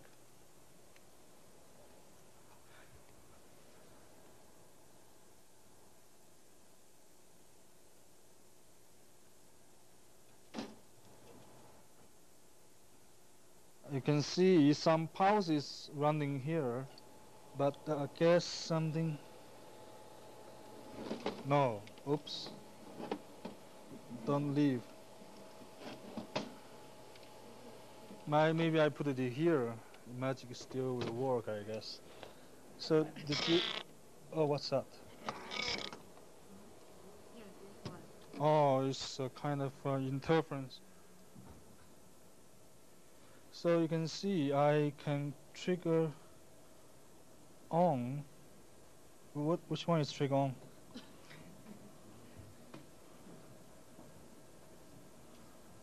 Or maybe it's ground the problem. Let me see. It's ground. It's triggered. No, ground the problem. It's triggered. Yeah, okay. Something. No, it should stop running. Let me do this one later. Don't worry. So if I put the command, if I put command P1, it will display the PS signal for me. Can you see some fixed shapes? Yeah, fixed shapes. But better to look at this one in here. So let me.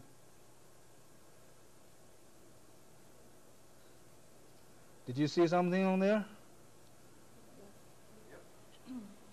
Yeah, enlarge it through the mux, enlarge the scaling. So this guy will be a fixed. Oh yeah, it's fixed shape. So it's not running. So I synchronized my PES. I synchronized my PES with the server index. These are index. So within this index is a 1 revolution. Yeah, I can change. No. The hard disk basically gives you an index pulse each revolution. Yeah. So you can see you can 2 revolutions here. Yeah, this is 1 revolution. This is a PS. But what if I don't synchronize? If I don't synchronize, if you see the pulses are running, this is running. So you can see some. But this track may be too bad. Let me go to a nicer track, Seek 100. So it's nicer. So let me synchronize again. So it's a nicer, right? Nicer. So in the outer track. So what I'm going to show you is the magic I'm going to play. Here you have some fixed shapes. Maybe the scale of this guy is too big. Or interference over here. Okay. I want to learn. Let me learn this.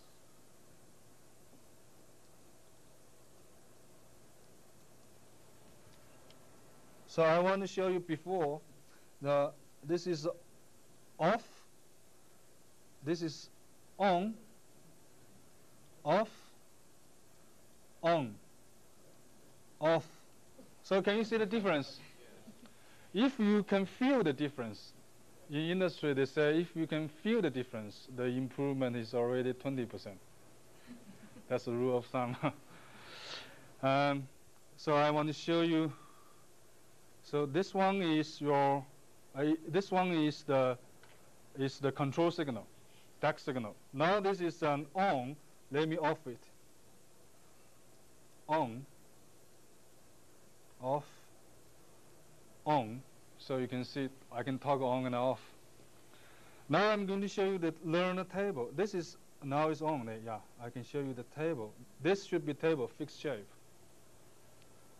Yep, this is the table I learned to compensate that is zigzag. Zigzag. So, How many bits do you use to this is a full resolution. Full resolution. But because of the storage of the pattern, you sometimes maybe you want to use 8 bits. It's still can keep the performance. Then you just use 8 bits. I guess final resolution is 8 bits. Yeah. So that is one. So I'm going to seek to what's the current track? The current track is 1011. Let's seek to the adjacent track 101. You can see that if I seek to another track,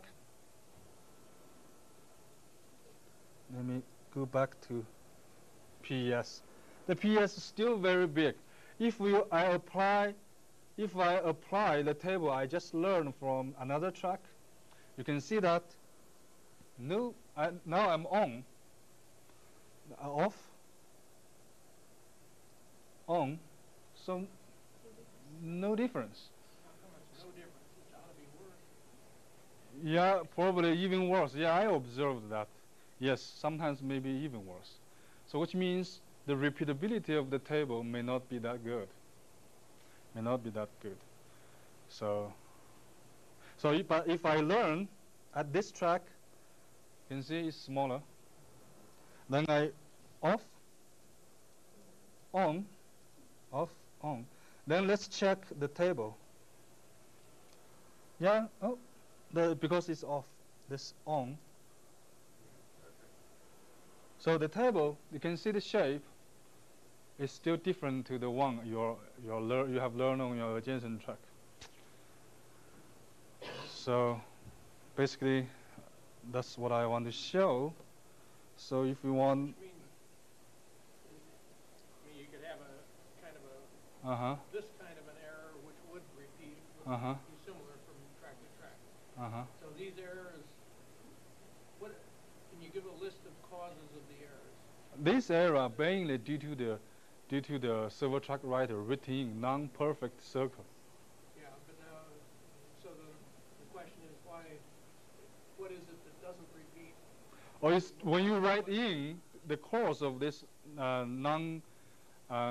ideal circle is random, which means in your server track writer you have random noises, course.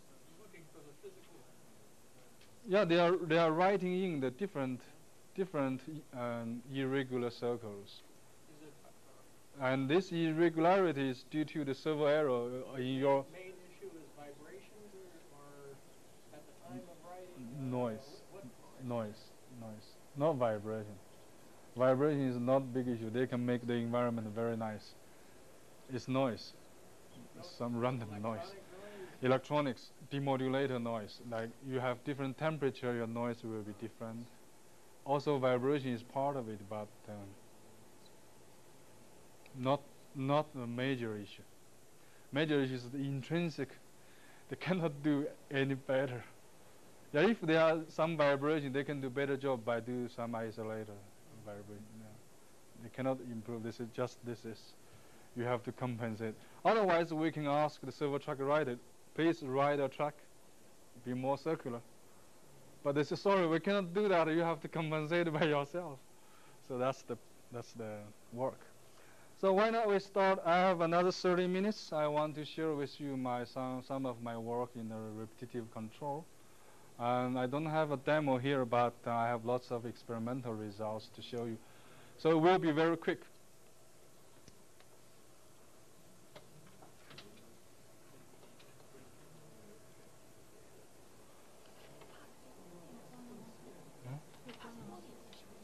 Parsimonies is not so many. Huh? Huh? Economic. 经济的。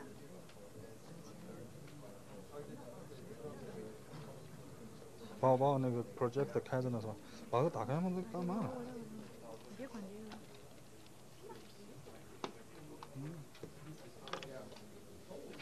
是这个东西把它分走。Yeah, throw this one away.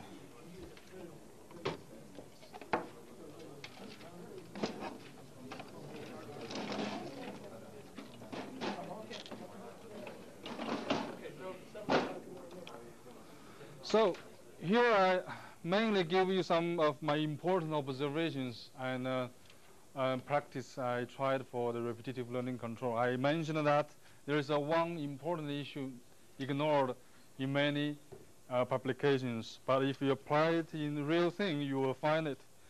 So I guess maybe I claimed too much. The motivation for our repetitive control is for this kind of multiple harmonics. I keep telling the story like Chinese acupuncture. These are the needles.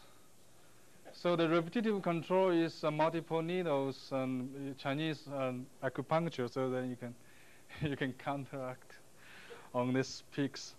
So let's look at this one. How I did this body plot, I put a sweep sign here. I do this body plot, but it turns out that the controller body plot is easier and cleaner to measure. I also, of course, I can measure the sensitivity here. I can have a peak here, dip here, but it's hard to measure accurately. So it's easier to measure controller. So this is my controller body.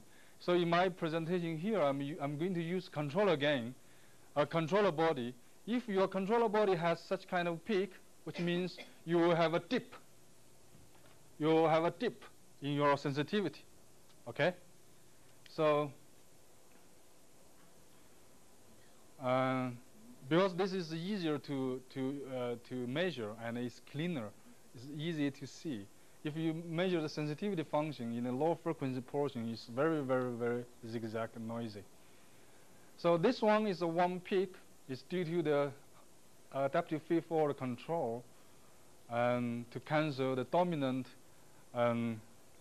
disturbance from the spinner motor run out. So this one is basically very good for known disturbance with a known frequency but with unknown amplitude and phase. This is AFC. So this is a one peak here in your controller body plot. So basically, the multi-harmonics, if you have multi-harmonics, you can use repetitive control. The basic idea is from the COM filter form. And it turns out we have a nice interpretation called internal mode principle. I think everyone knows this picture. Then Q is a Q filter. Okay. Oh, why this color? So in fact, if I put in the disturbance, I say here we have position-dependent disturbance. We have torque level disturbance here. So I have a controller here, I have learning gain here, I have filter here. This is my internal model. And N is my length of the memory buffer. Okay, so the picture is not hard to understand. Everyone knows.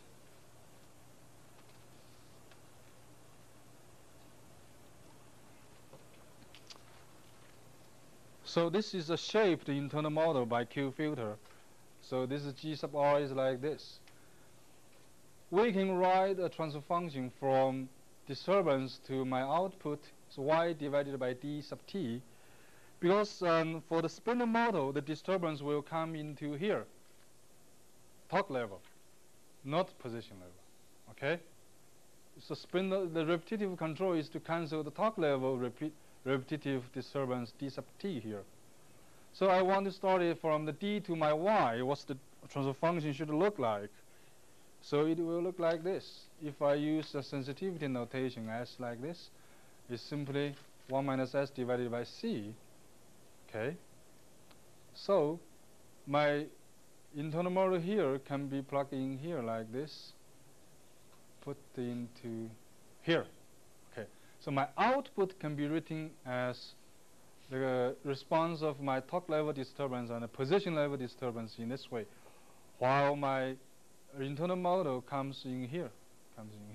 That derivation is not important. What I'm going to show you here is using small gain theorem, you can get a nice proof for the repetitive control like this. I guess this is also very easy to understand, because you don't want this loop to blow up, and then you put everyone amplitude less than 1, then you are set. So you can look at this repetitive control stability issue as an application of small gain theorem. So there's some observations.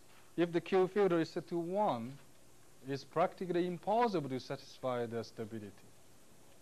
So basically, Q filter is to robustify the learning process at the cost of inability of rejecting higher harmonics above the cutoff frequency of this Q filter. So I don't care if your frequency is higher. So, and filter H can be a zero-phase filter. It also has an important role. So it's a tuning knob. It's tuning knob. So the major task is in designing an ILC is determine what is your filter, H here. Let me review what is H. It's in here. Okay. So problems. The controller should be kept untouched. This is very important. You don't want to change the C of Z. And the N can be very big. Okay? In our disk drive applications, we are time critical. We are also memory critical, because we want to keep the cost low. So in this case, this big N gives me lots of trouble. And the design of that is heavily dependent on the model information you have. And the Q filter may introduce the peaking frequency drift from the ideal harmonics frequency. I'm going to show you in a minute later. So I don't want to do advertisement here. I used for the first time, probably in '99, I'm the first one to observe this problem experimentally. So before I show you this drift problem, I show you the scheme I'm using. Basically, I do a downsampling, and then put this internal model here, a zero-phase filter. Then I do upsampling again, put to the loop. So basically, I have M, which is called degree of parsimoniousness. DOP is not Department of what? Politics.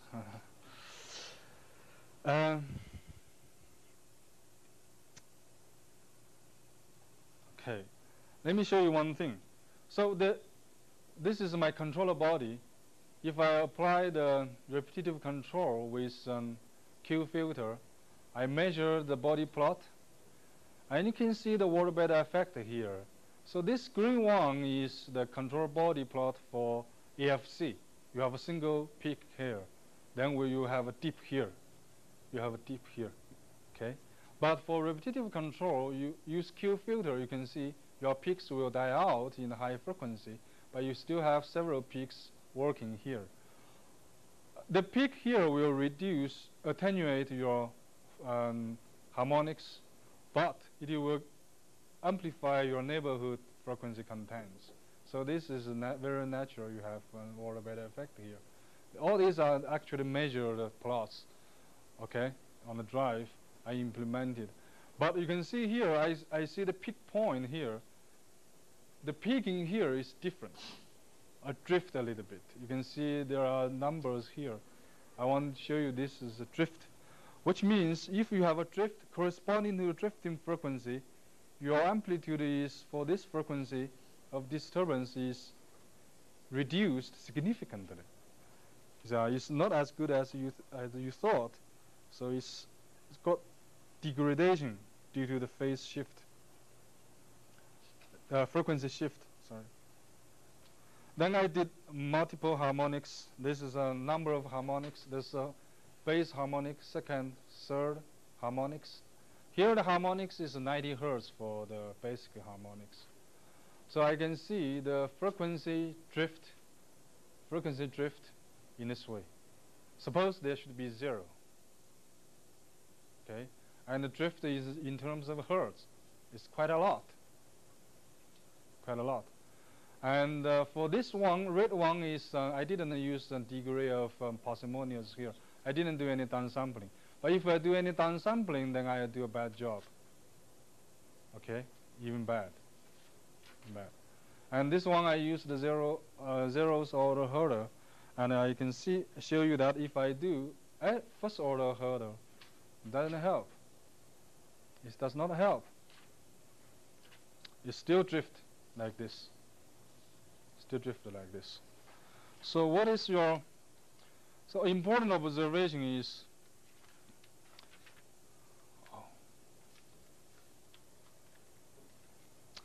let me introduce you. The omega C is the cutoff frequency of your Q filter. If you increase the cutoff of this omega C, your frequency drift gets better. It's better. And there is an optimal value for this. What is the NPA? NPA is the phase advance. PA is phase advance, number of steps. But if NPA is 1, there is a big peak corresponding to optimal omega C. Let me see what is, okay, this. When NPA is 1, this is a good news. When NPA is set to 2 or 3, it's at the boundary. Let me show you this picture, maybe better.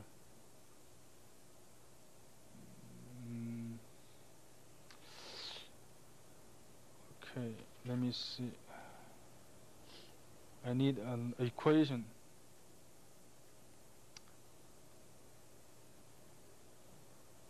Okay, let me return to this one.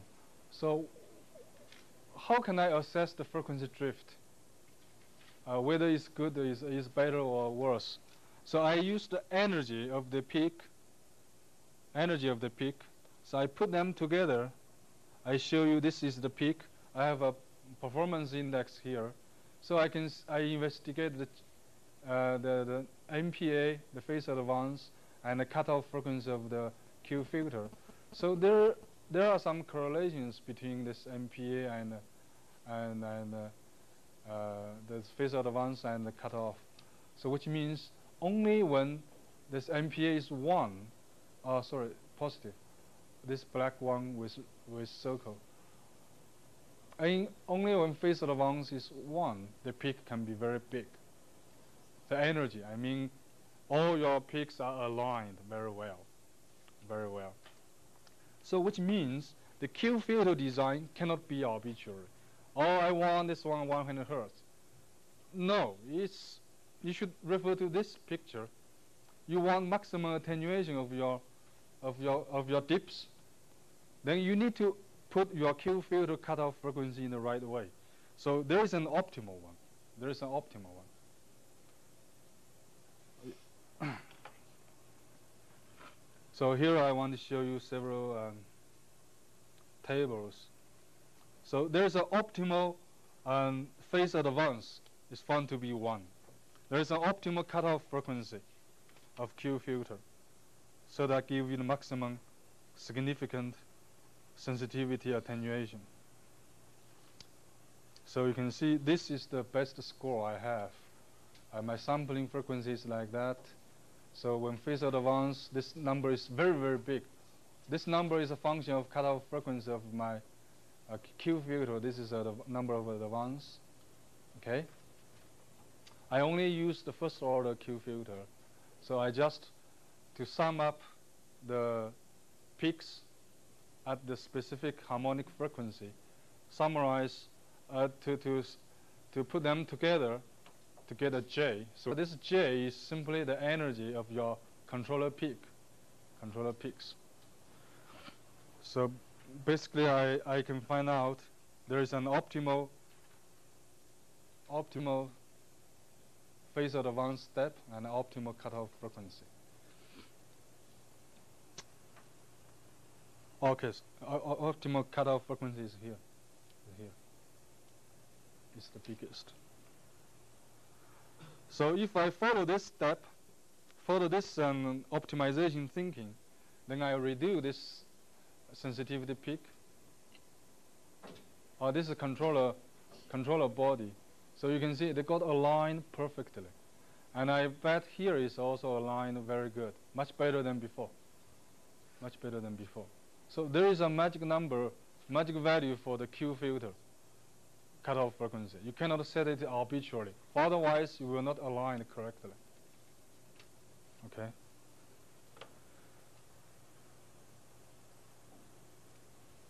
So now this result is 1x. I didn't do any parsimonious stuff. It's authentic implementation of this.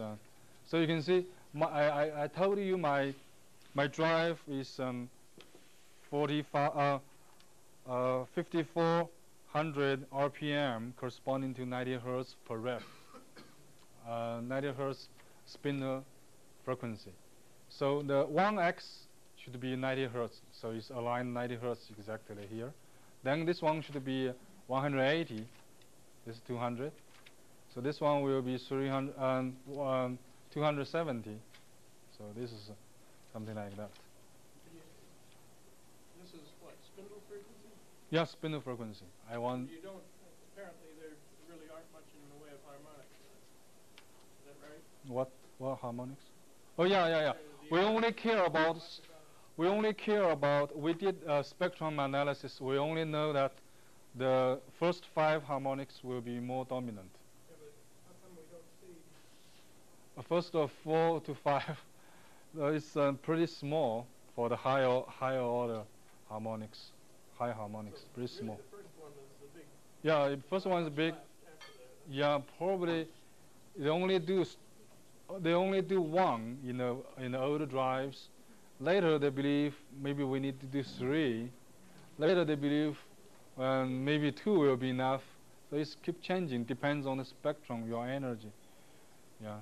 What's the form of your Q filter? It's the first order low pass, Butterworth. But if were you? This first order low pass. But you could have been using zero phase. Oh. Bartlett or something.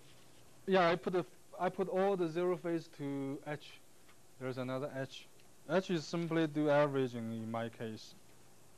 Yeah, but if your Q filter were zero phase, you wouldn't have the alignment problem, would you? You wouldn't have the shifting problem.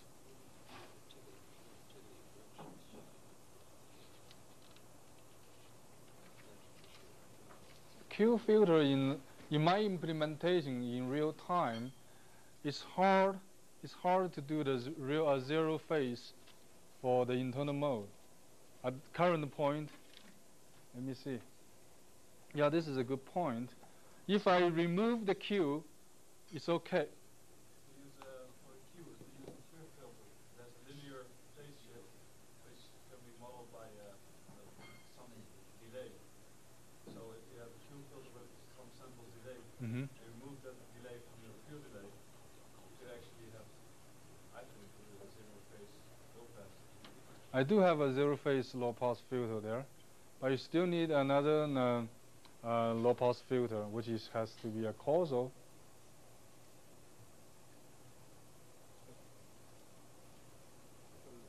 Let me see. Yeah, if you use a circular buffer, that might be possible. That might be possible to use your non-causal filter. Yeah, if you use circular buffer. In my implementation, I cannot do the non-causal for the buffer arranged for me. I cannot ask arbitrary buffer from other groups. Let me see. Yeah, in fact, both the filter can be a zero phase, can be non-causal.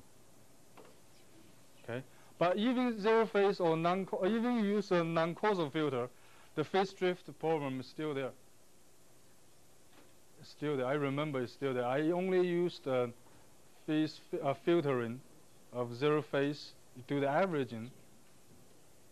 It's still there. Yeah, I remember I played with that, so that's why I still put a zero phase filter there. I still need this cube. Let me see that if I use the optimal cutoff of the Q filter, they can see that the 2x polynomials still doing a very good job. But if you see this one, why this one is smaller than this one, is due to the scaling problem of the plot. So you can see this is 2x. They can still do the job.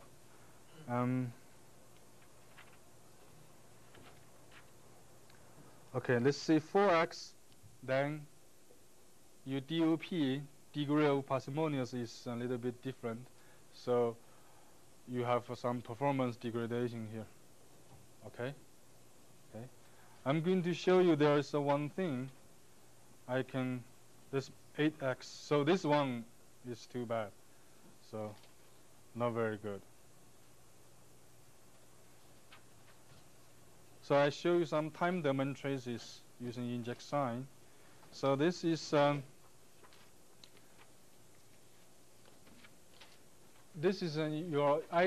did some inject sign. So it's in my position arrow I have 90 Hertz disturbance here.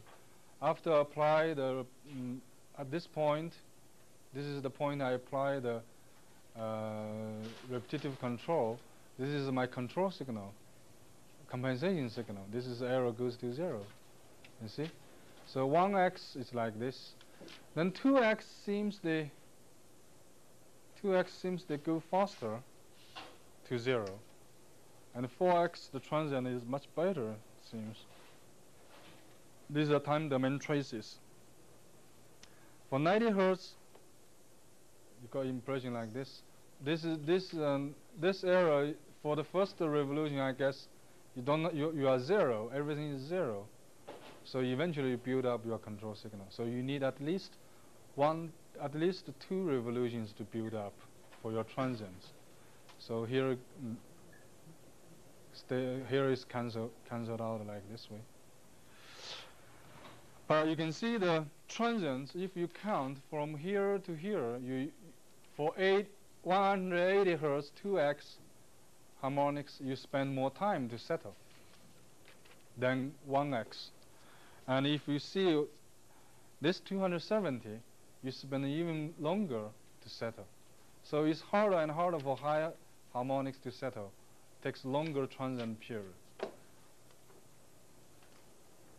So this is 2x, this is 4x. And you can see even they cannot eliminate them totally, have some residue.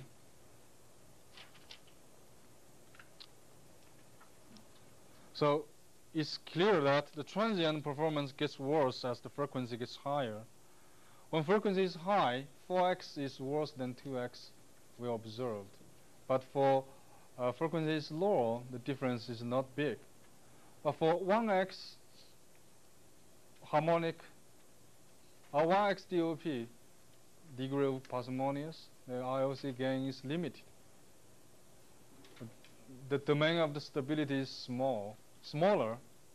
But if you use a 4x or 2x DOP, the gain can be increased, which means the parsimonious scheme will enlarge the stability region using less memory while use less CPU budget.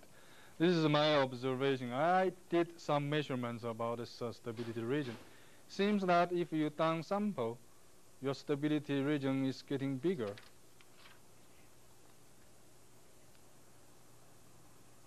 Okay, I can add additional phase advance in my position error signal.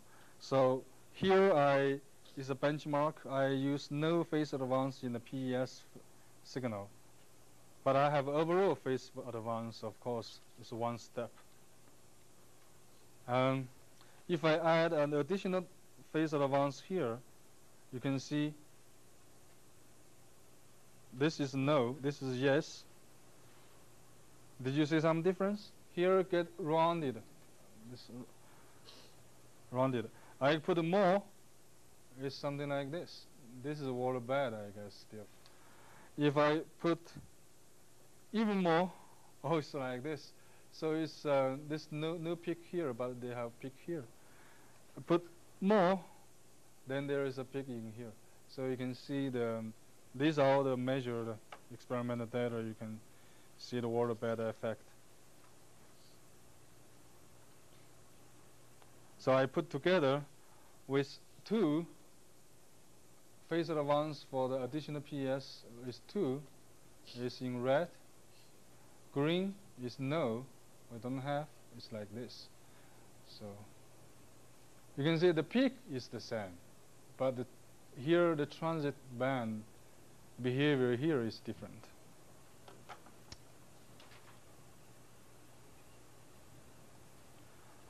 But if I put 4 compared with no, it's somehow like a mirror. This is red one is 4-step advance. So, and this green one is no, it's no phase advance. So you can see this is very fun to play. Give you an impression of the water bed effect in the repetitive control. Okay, so finally, I did something called a disturbance observer. So this one is my nominal control body. Then eventually plus together, I can make a body plot like this, which means I have a more attenuation low frequency while I put some peaks here. So it's actually a calm. It's actually a calm, right? It's a calm. It's a like calm filter. So my manager told me, oh, this is the beautiful, most beautiful controller body I've ever seen. So this is his dream. He wanted this type of controller. I'm going to show you something people in a repetitive control, they didn't try this probably. But I remember Professor Longman has something in this. Actually, I played with the code. I can generate the sensitivity peaks every 45 Hertz. It's no longer the multiples of your fundamental frequencies. So you can still do the job. So I can generate the controller body plot. This is 45 Hertz. This is 90 Hertz. So I can still do this type of trick. Right. So you played with this one before, I remember.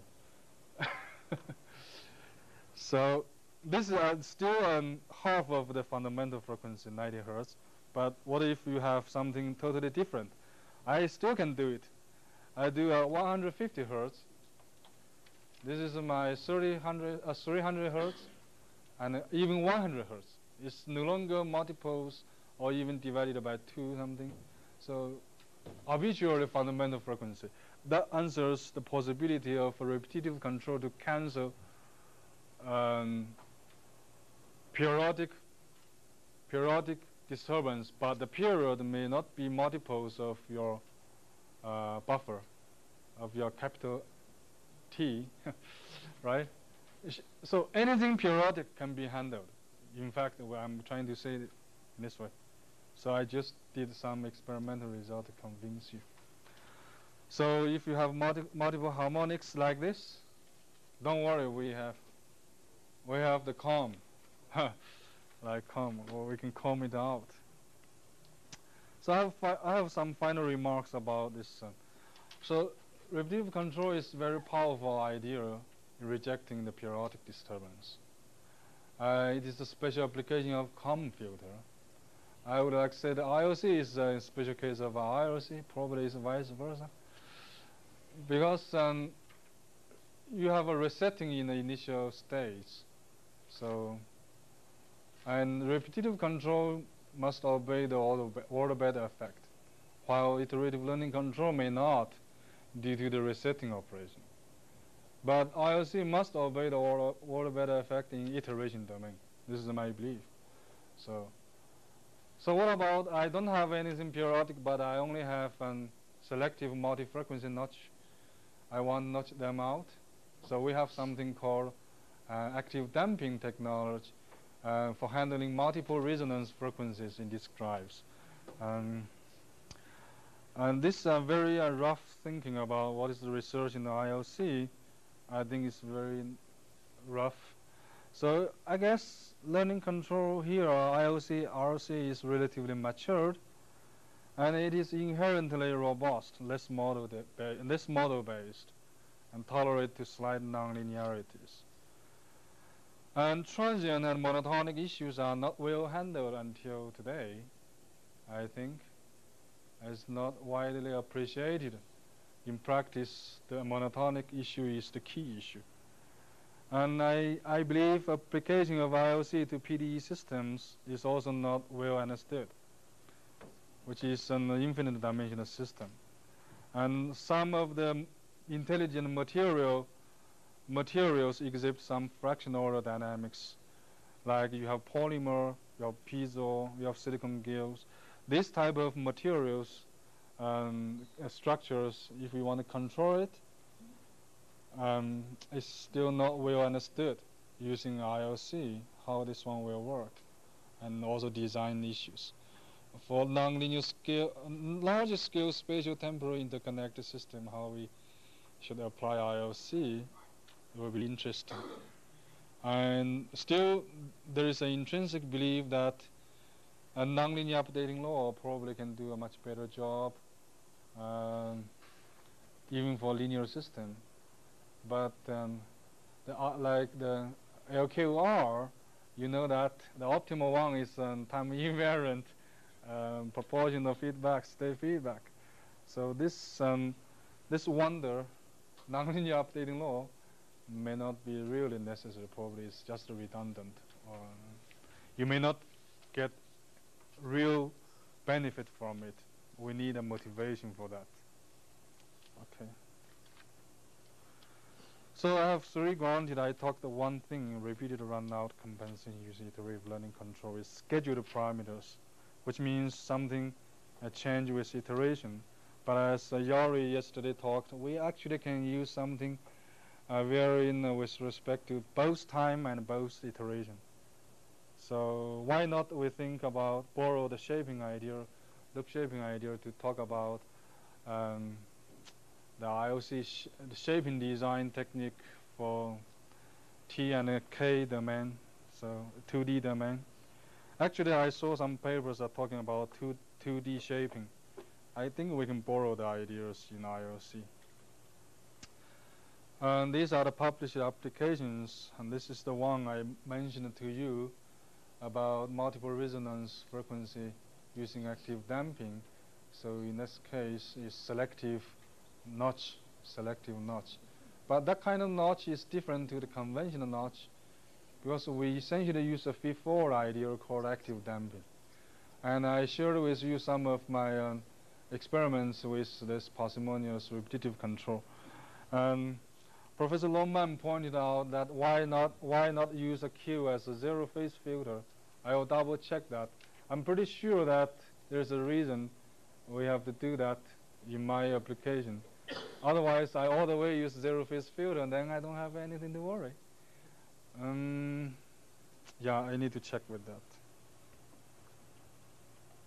So thank you for your time and patience. That's all I have.